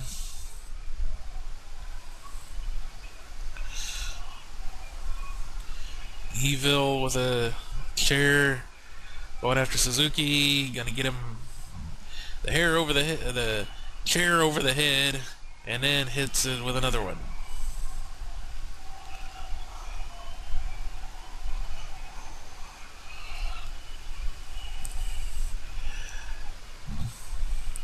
Was thinking the other day that Evil could work some more chair stuff into his routine, his repertoire of moves. Maybe take some nods from Rob Van Dam and some of the other old school ECW guys. Not saying he should make it every single move about using chairs or whatever, but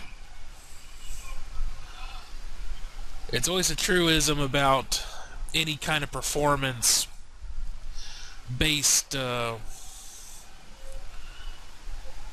industry, I guess, that you want to try and stand out, especially with something like pro wrestling. Oh, and he's got the thumb and is wrenching on it.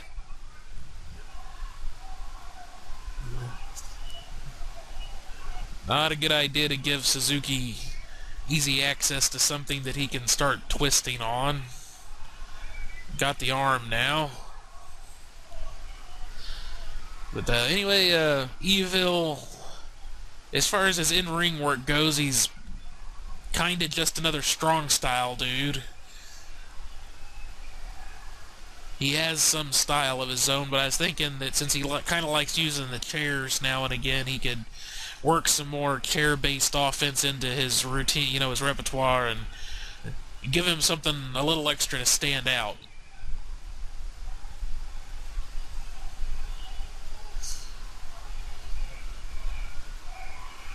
Suzuki continuing to attack the hand and arm.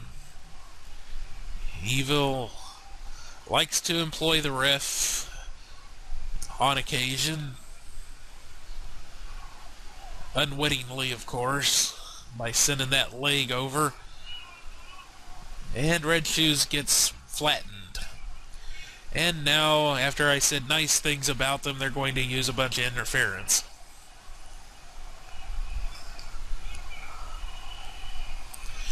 Bushi coming out to help.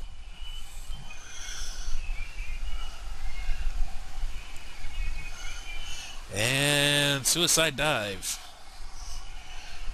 Sends Desperado into the guardrail roughly. Suzuki and Tai Chi prop comedian guy is in with a chair. And here comes Time Bomb.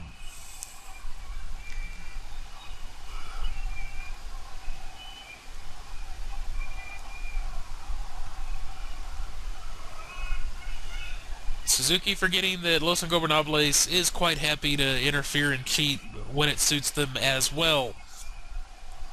Los Ingobernables dudes taking Tai Chi and Desperado the hell out. Figuratively and literally. But a chair is left in the ring. Suzuki has it. Red Shoes recovering slowly. Very low with that chair shot. Red Shoes catches him, takes it away. Big clothesline connects. Calling for his finish. Gets caught. Headbutt connects to the chin. Suzuki up. Goes for the sleeper again. He likes to use a sleeper as a setup for the gotch pile driver, that cradle pile driver.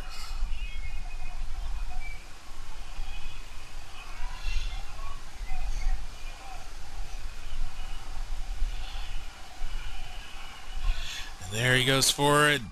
Goes for it too soon and gets caught. 1, 2, and 3. Evil gets the win.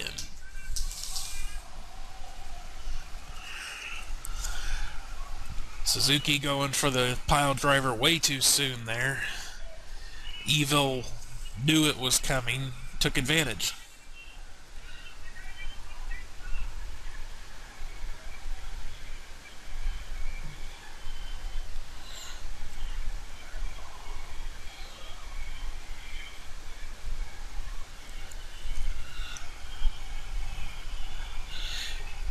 It often seems to be that when Suzuki gets off his game plan, doesn't work a match the way he's capable of working it, he lets the interference happen and all the other crap, that's when he does the worst, it seems like.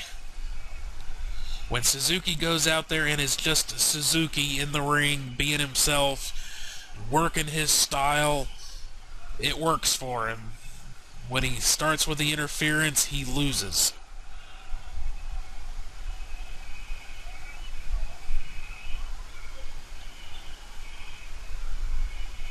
Seems to be.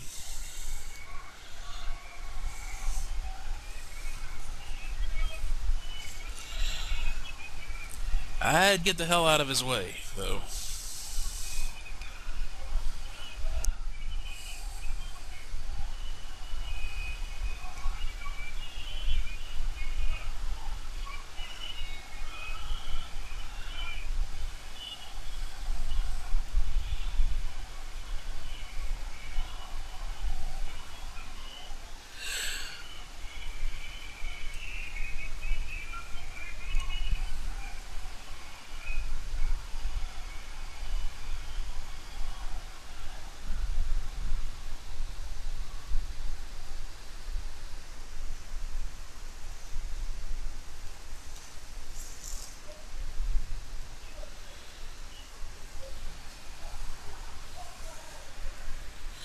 Alright, up next we're going to have Kojima going up against Okada.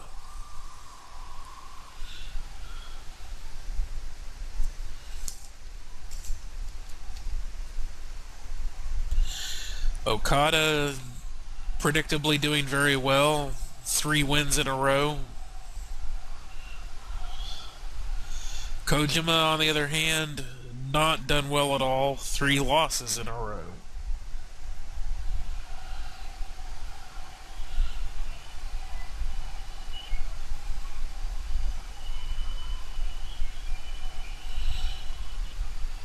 Kojima, one of the older stars of the company, hasn't had any real singles title success for quite some time. One of the ones who's probably heading towards being one of the, he's gotten to be one of those guys that mostly just works in opening matches these days. But still, in his prime, one of the biggest stars of the company.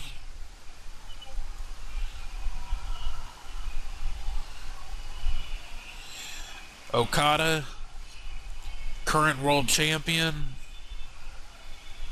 Definitely the big ace of the company right now.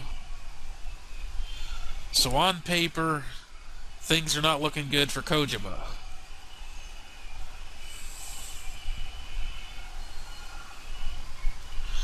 Having said that, Kojima's got experience on his side. Okada might be feeling a bit cocky.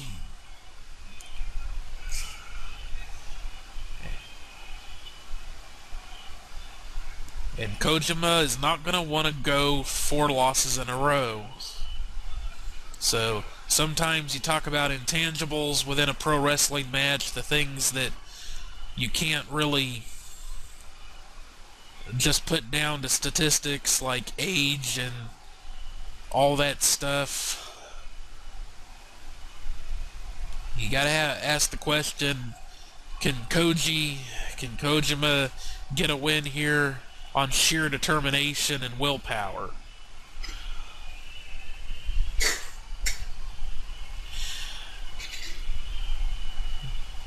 If Okada takes him too lightly, that could also definitely play in Kojima's favor.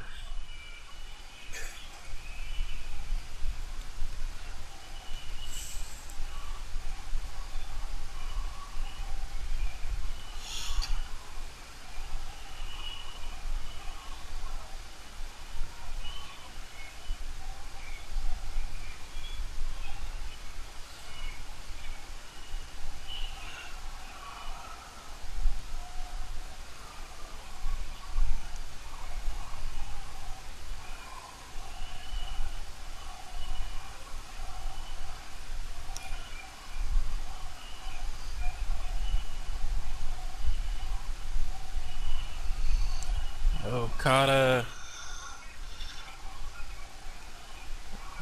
working a bit heel here.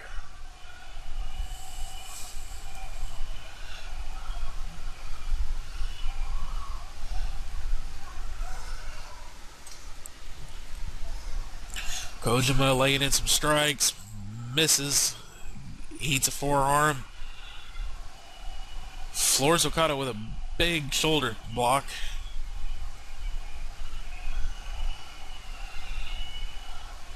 And shows off his pecs.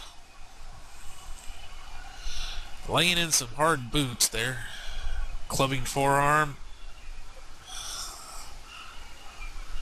Okada going straight for the Rainmaker and blocked. Stiff forearm. Okada hits the drop kick to the top, sends Kojima flying.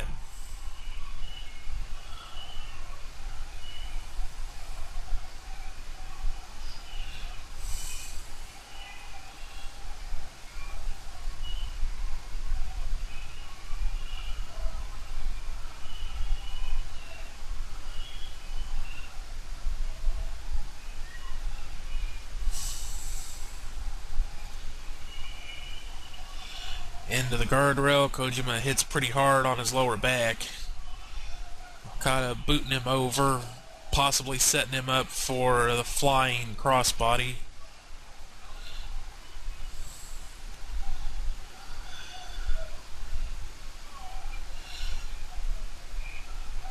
No, maybe looking for a draped DDT, and hits it.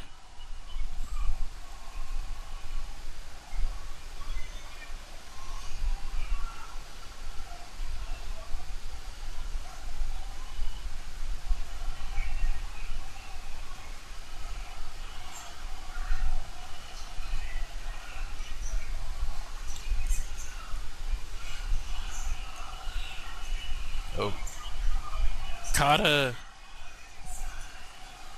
getting a little rough with Tenzan.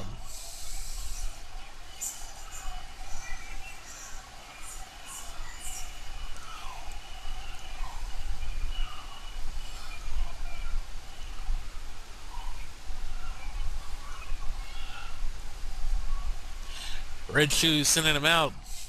Okada just about squaring up to both of the older guys here. Maybe trying to say that I could take both of you on at the same time and it wouldn't make a difference. Seems kind of the tone I'm catching from this whole thing.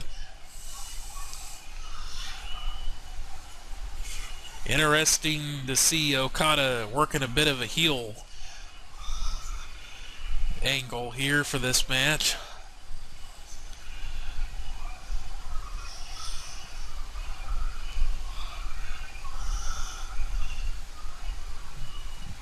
Gonna hit the drop kick and hits it.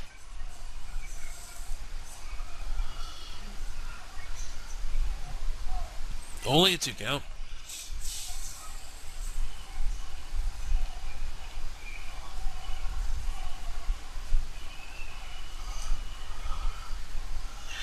Crowd seems to be pretty firmly behind Kojima, from what I can hear.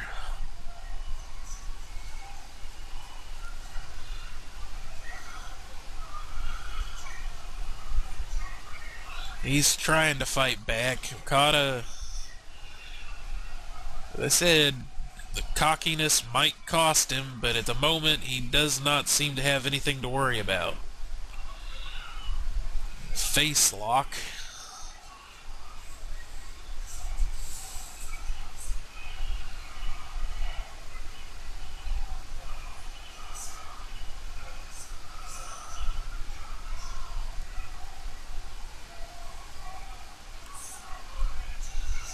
Breaks it, gets some kicks in, but gets stopped. Hard European uppercut.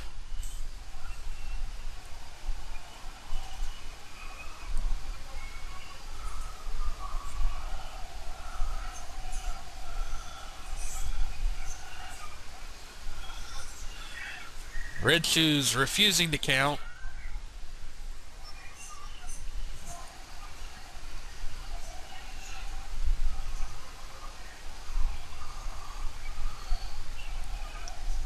Okada really just kind of showing disdain for his elders here.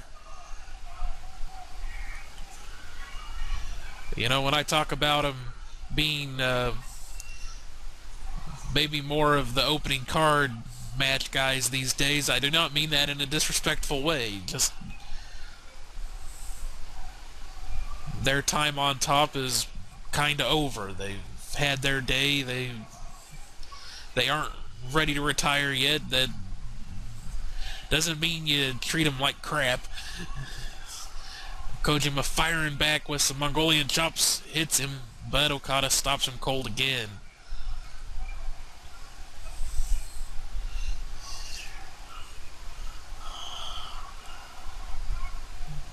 Misses the...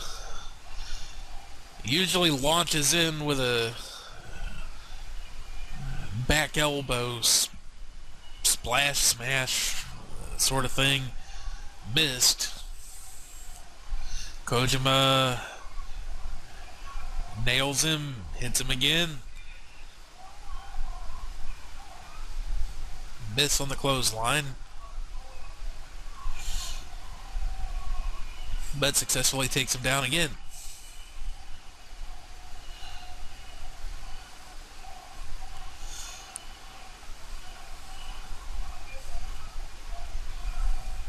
Looking for the lightning chops, and he's going to get it.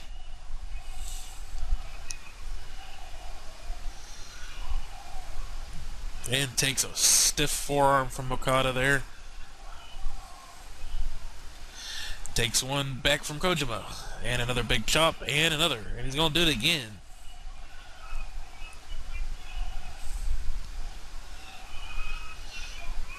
Into the corner. Misses the flying forearm. Takes the back elbow.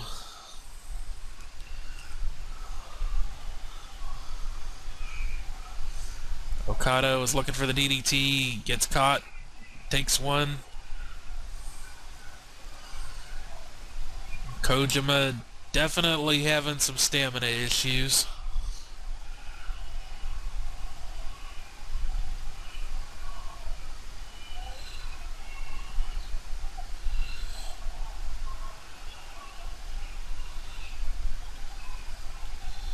Might be a good time if he could get Okada down on the mat, maybe mat wrestle him a little bit, slow things down, let himself catch his breath. He might be in a bit of a better position, but he's still trying to go smash mouth with Okada. Gets caught. It's a kryptonite crunch onto the knee, essentially.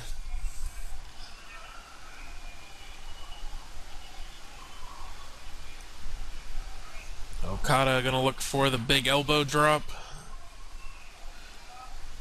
And hits it. Gonna call for the Rainmaker. Wide angle shot. Yep.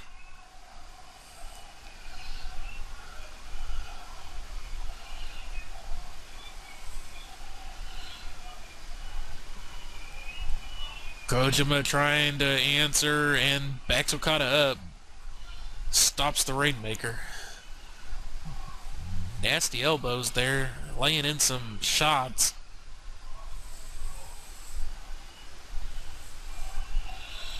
Okada trying to fight off Kojima.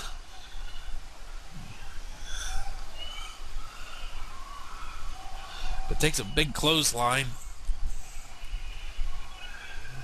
Okada, his turn to go tumbling all the way to the outside.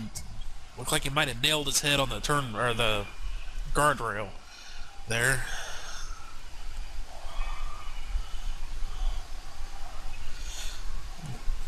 Kojima taking a little R&R.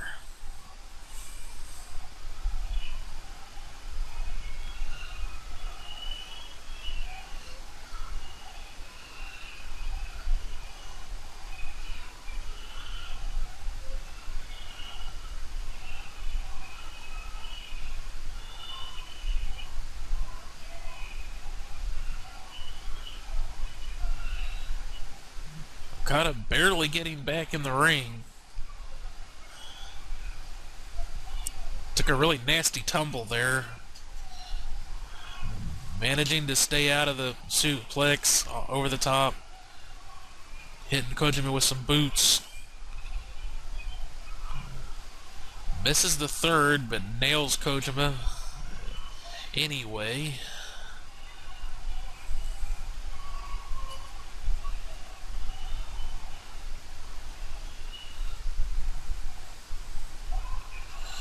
Oh, Kojima gets him with another stiff forearm there. But not really able to capitalize. Hits him again.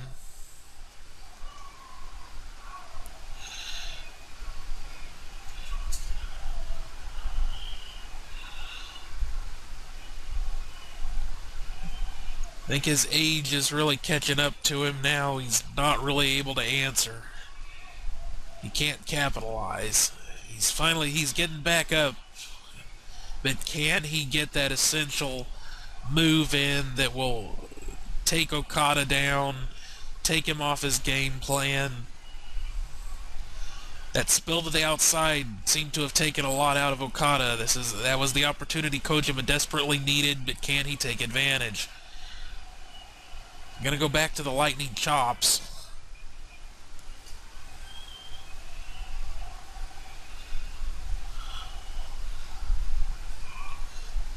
He likes to follow it up, and he hits it with a forearm, sends him tumbling.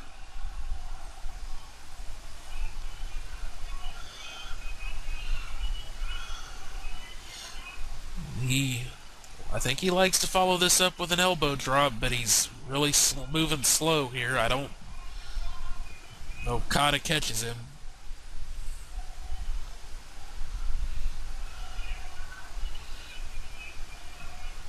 I'm not sure what Okada's looking for here.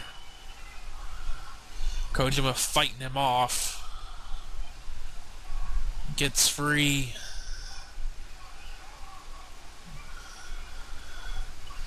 Now setting Okada up for something. Maybe looking for the cutter from the top, and hits it. Is that going to be enough? 1, 2, only a 2 count. The Koji cutter.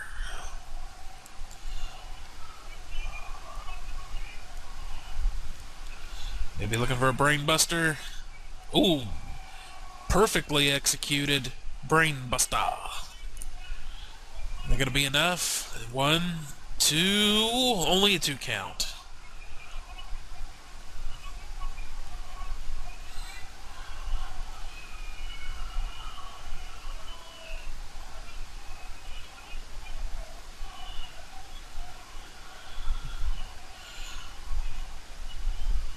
Kojima actually has Okada hurt. He's gonna go for the clothesline. If he can nail this, he might get it. Gets caught. German suplex, holds on. Gonna look for the Rainmaker. Ducked. Clothesline to the back of the head.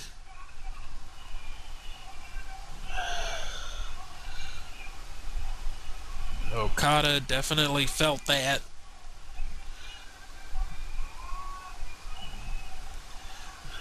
Kojima floors Okada, coming in off the Rainmaker. Only a 2 count.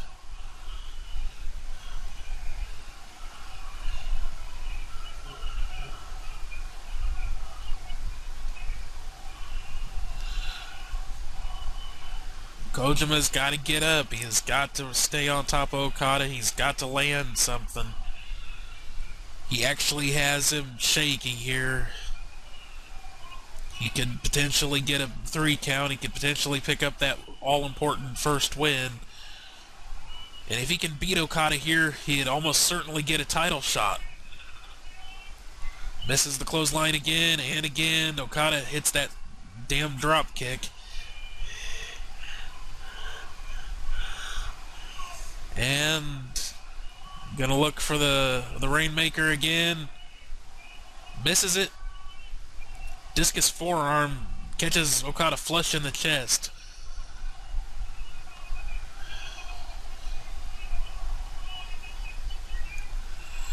Kojima, I'm not sure what he was looking for there. Maybe a Fire Thunder driver, but gets caught with the tombstone. Is he gonna get hit?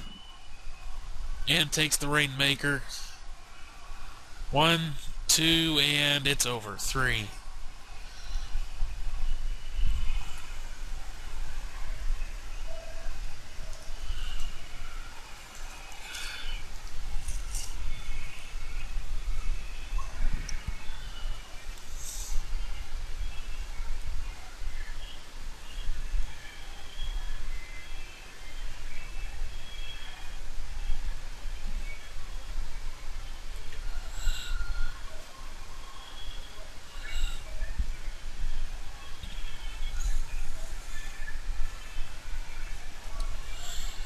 Okada goes up 4-0. Kojima goes down 0-4.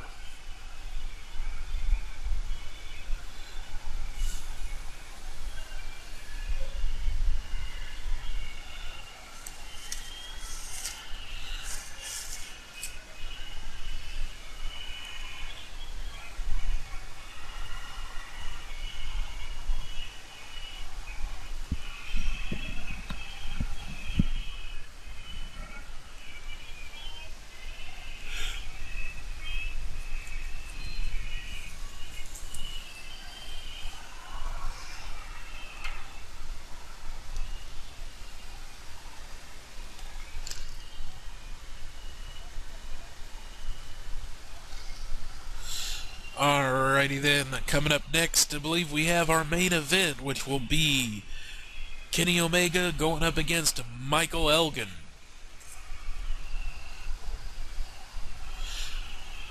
Believe these two... I missed the first day of the special here in the States, but I think these two did go up against each other in that tournament. Maybe they didn't. I'm not sure. I know the last time I saw them go up against each other was the ladder match for the Intercontinental title. I believe that's the last time they faced each other. And in that match, Michael Elgin came out on top. These two had a bit of a rivalry going on there for a while, and they always beat the crap out of each other. So, be interesting to see a return to that feud.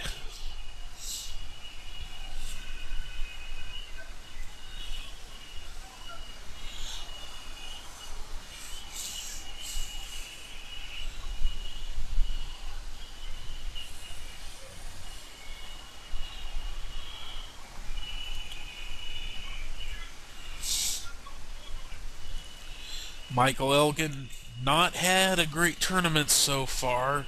lost to Tomatonga, lost to Okada, beat Kojima in their third round match. Omega, on the other hand, has had 3 wins in a row. So,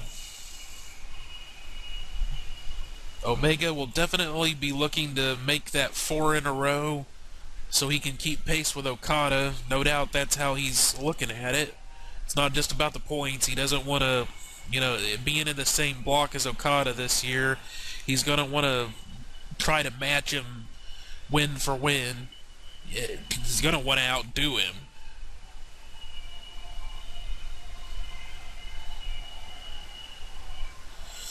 Elgin looking to pick up that second win. These two really don't seem to like each other very much, so I'm sure giving Omega his first loss of the tournament would be a feather in Elgin's cap. And a win would be the title shot at that U.S. heavyweight title there. Recently introduced, Omega winning the tournament to crown the first champ.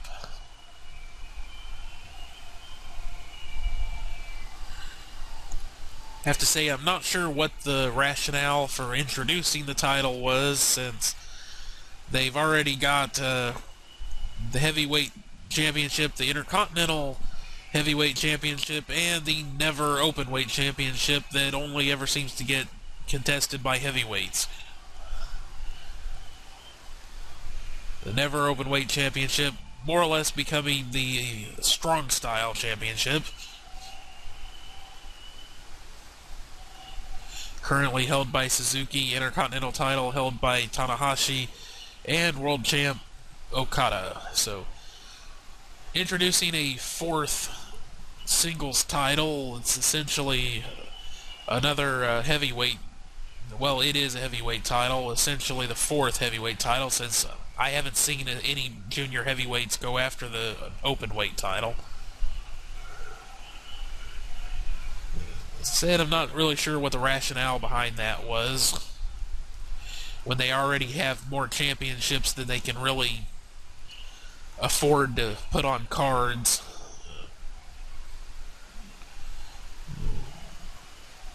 Omega wiping sweat off on Red Shoes shirt.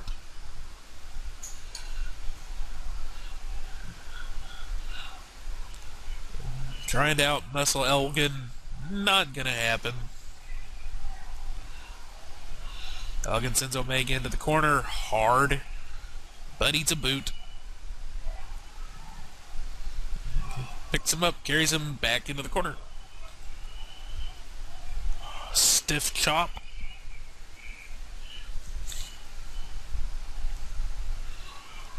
Sends Omega flying.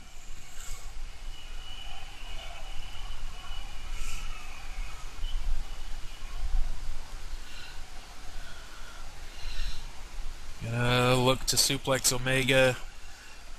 Make him think about it. One of the best stalled suplexes I've ever seen.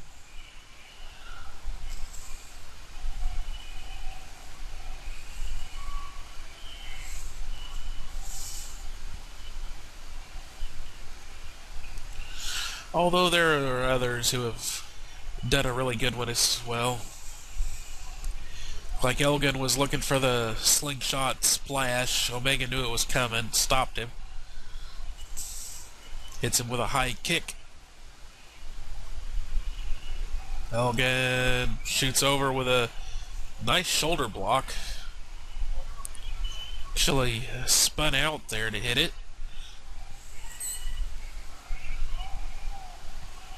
Sends Omega flying off into the guardrail.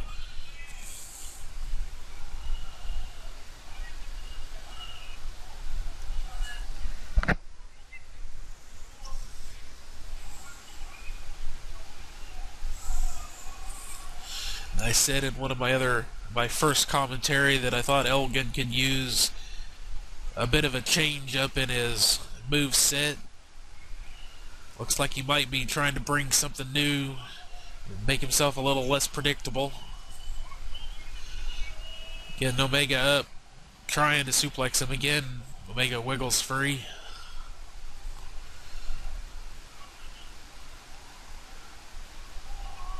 Tries to springboard off the guardrail but gets caught. Elgin sends him flying with an overhead belly to belly. Onto those thin mats.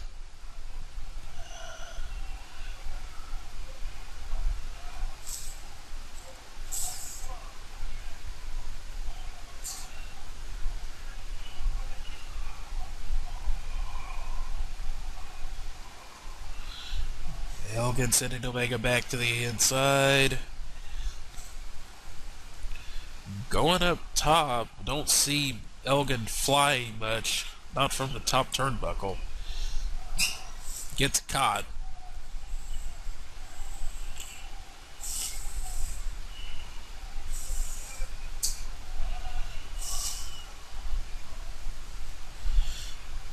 While it can be good to go outside your comfort zone, to be a bit more unpredictable, don't want to go too far out.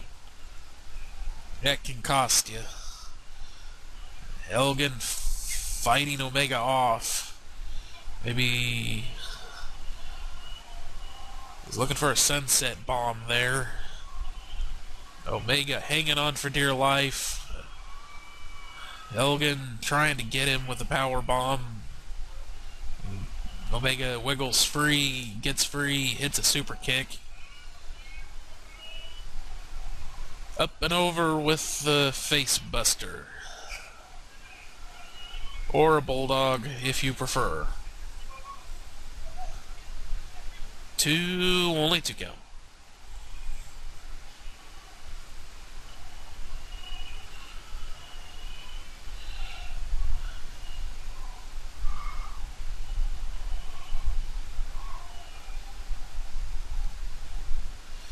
Having a bit of a glitch here. Omega shooting in with some knees, hard knees to the ribs. One. Couldn't tell if that was a 1 or a 2 count. Swings around, gets a bit of chin lock. Raking at the eyes a little bit there.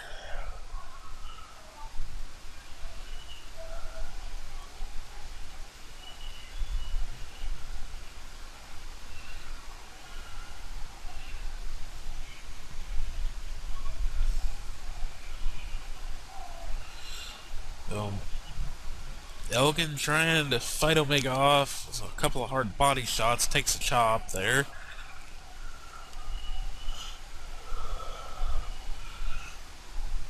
Omega's not going to be able to out-muscle Elgin.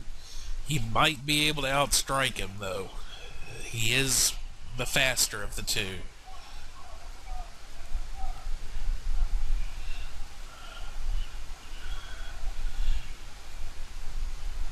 And they say whatever doesn't kill you makes you stronger. Okada and Omega have had some absolute wars.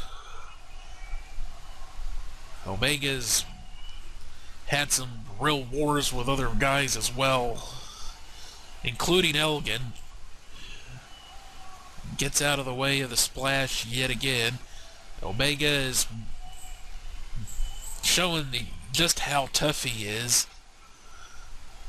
He just seems to keep getting tougher.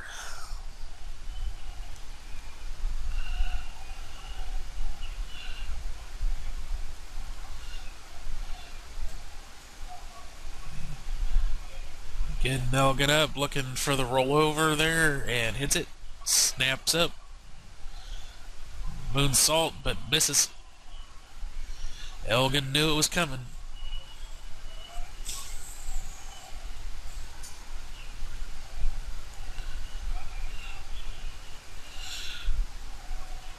Maybe looking for a deadlift German or belly to back.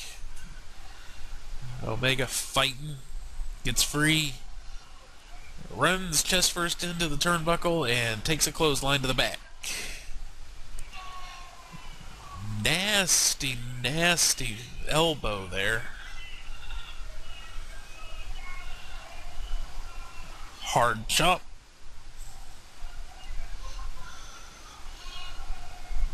Not sure what Omega was looking for there. Maybe a clothesline, but he got caught with that power slam.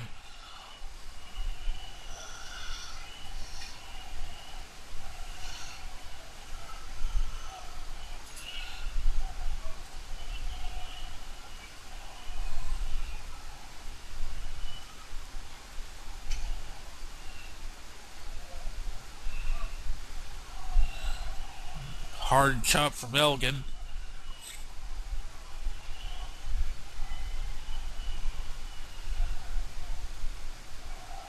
And another.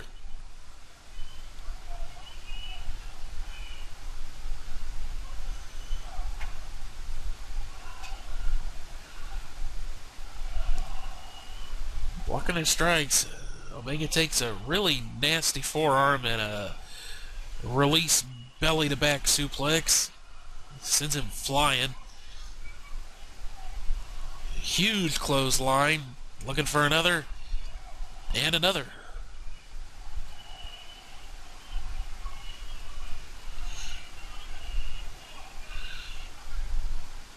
In the past, Omega has had some trouble dealing with Michael Elgin's power. And he's having the same trouble here, it looks like. Omega just running Elgin into the corner.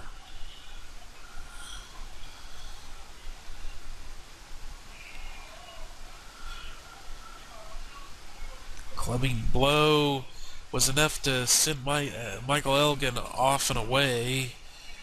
What's Omega looking for here? He's looking for a crossbody, but got caught.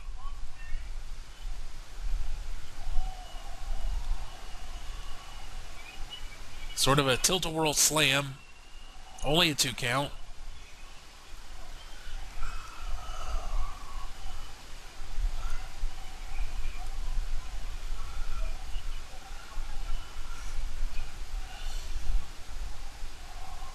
Off the shoulder, swung him around into a side slam. I'm not sure what that's called.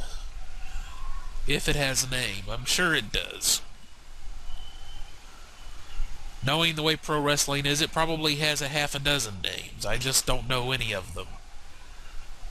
Elgin hitting with a clubbing blows.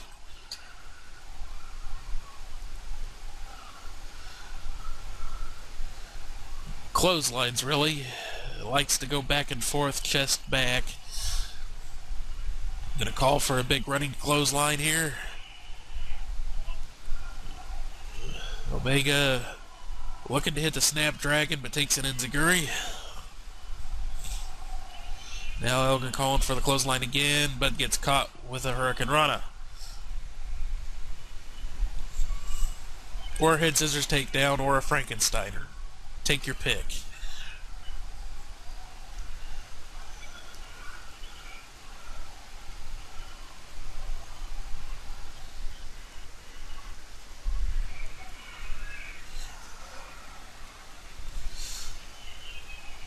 Omega, I think he was going for the over-the-top move with a flip. Counters to the counters, hits the Snapdragon. Elgin goes to the outside. Omega going to be looking for the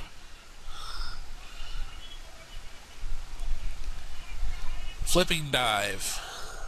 Hits it. Doesn't quite land on his feet. Manages to avoid taking any nasty tumbles, though.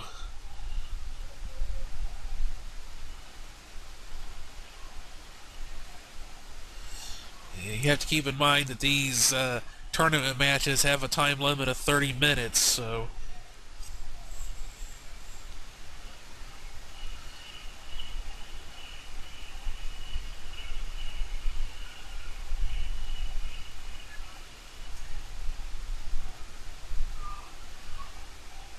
while unlikely, it is entirely possible that these two could fight to a draw.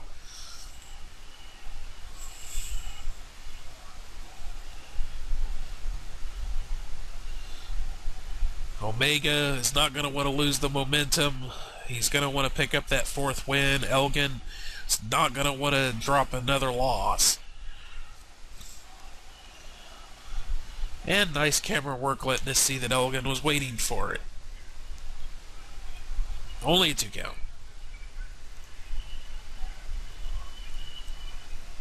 Drop kick to the back of the head. Nice move. Bad camera angle.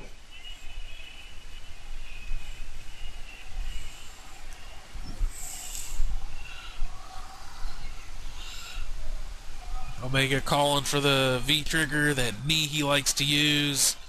Elgin knew it was coming. Lands the kick. Miss again. Elgin shooting him with some forearms, alternating. Omega hits the knee.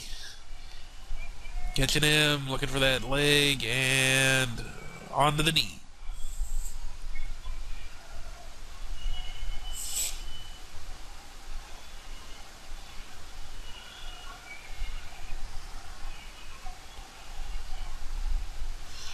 Now he's going to look for the knee. Hits it.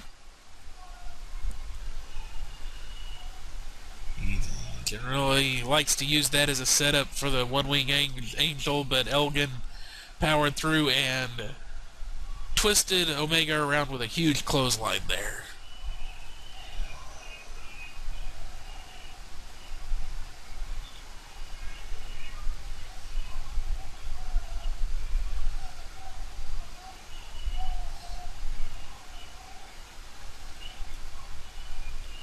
Definitely a desperation move. Elgin has got to follow up. Omega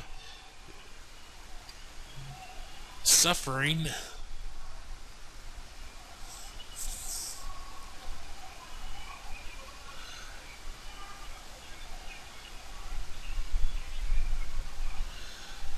This is the point where both men are going to have to dig deep to try and pull out that last move to finish the match. Omega has proven several times now that he is more than capable of doing that. Elgin, coming back from an injury a few months ago, has not had the best success rate since coming back. Is he going to be able to pull out the big move to get the win?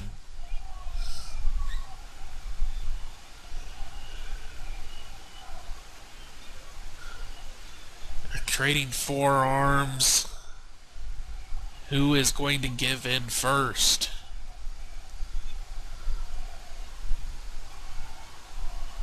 Huge backhand slap. I believe Elgin calls that the backhand from the future. Not 100% sure. Maybe looking for the buckle bomb, turning the powerbomb combo that he likes to finish with. Huge clothesline. Is that going to be it? 2 count only.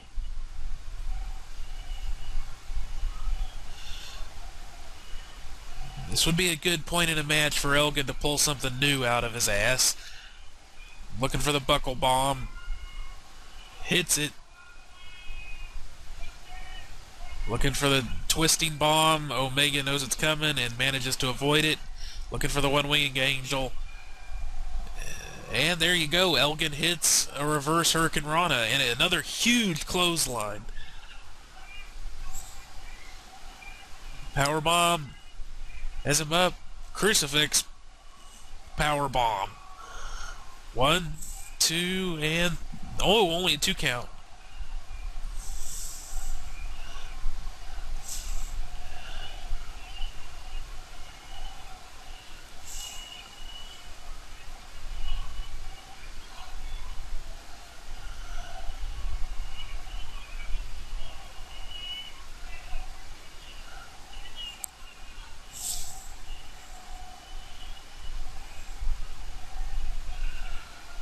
This is where that resiliency I was talking about with Omega really comes into play.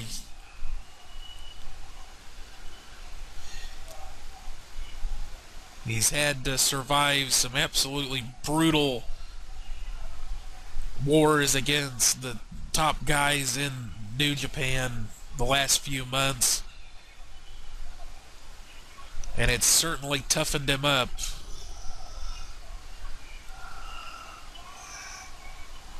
Hits the flying knee there on the apron.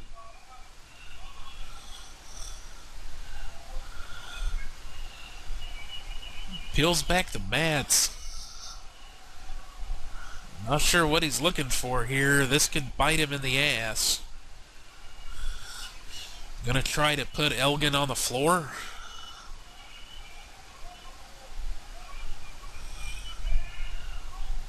It gets caught.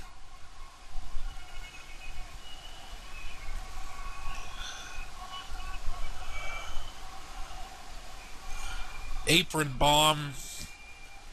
Huge impact.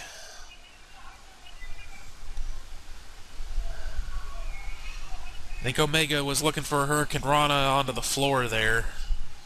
Paid for it.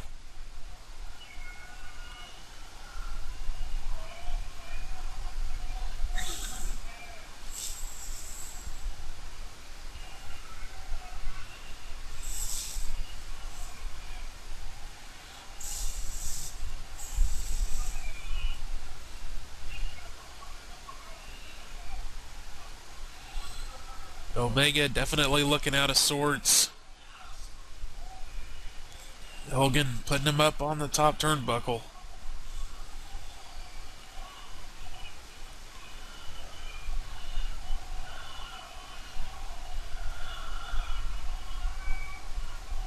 Looked like he was going to attempt that crucifix bomb from the top, but got hit in a Hurricane Rana.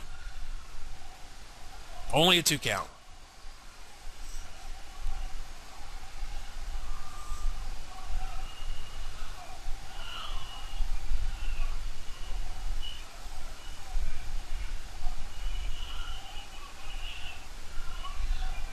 Hits the knee to the back of the head that time. Gotta look for it from the front. Hits it.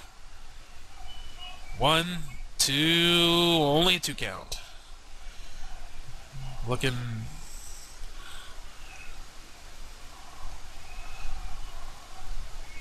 Double underhook pile driver. 2, only a 2 count. Elgin refusing to stay down. He's eating some really nasty punishment here. Some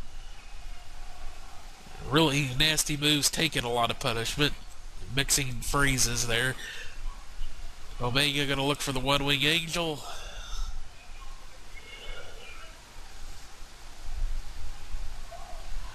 Just hits a straight knee to the face. And again.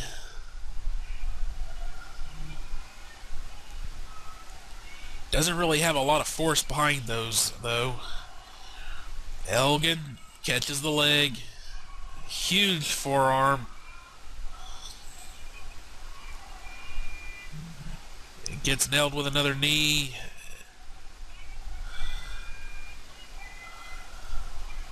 And another one. Reverse Hurricane Rana from Omega. 1, 2, and only a 2 count.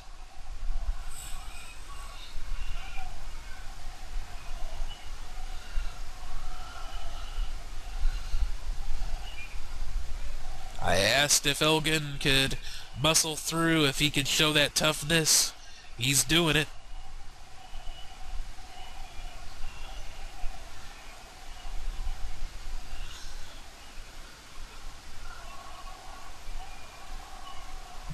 Elgin catches him with a power bomb. Another buckle bomb. Gonna look for the turning power bomb. Hits it. 1, 2. Oh, Omega kicks out.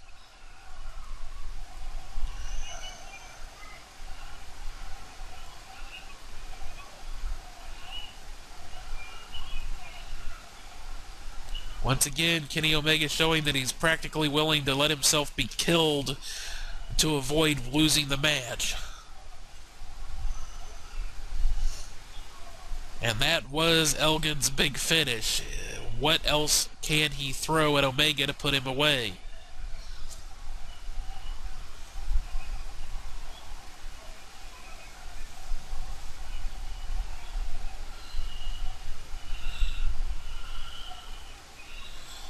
Maybe looking for the Falcon's arrow from the top. You have to think that everything Omega had left, he threw into getting out of that power bomb.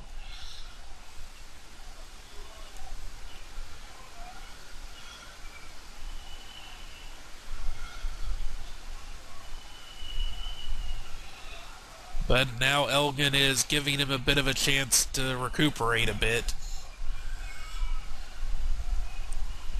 Maybe looking for a burning hammer.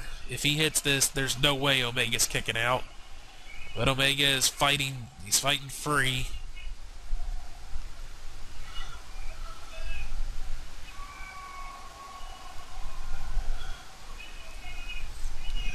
Really hard impact there. Belly to back side suplex. Variation. And again.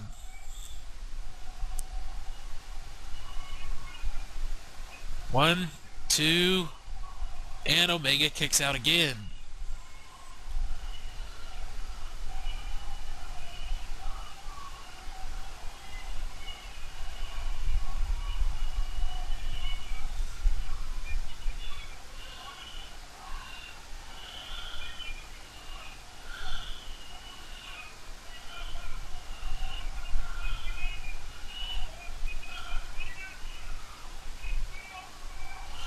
Burning hammer right on his face. One, two, three.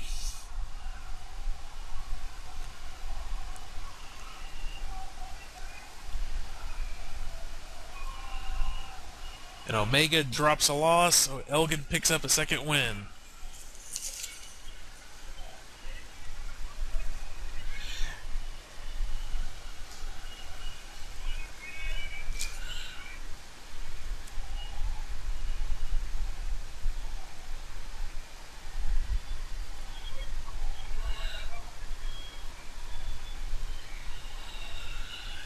Elgin had to throw everything he had at him, but he was able to pick up the win there. And you have to ask the question now, when it comes to Kenny Omega, how much extra damage did he endure in that match? What nagging injuries have been inflamed and aggravated? What new injuries might he have now? I would say if he doesn't have bruised ribs or something with a bad bruise after that buckle bomb, then I'd be very surprised.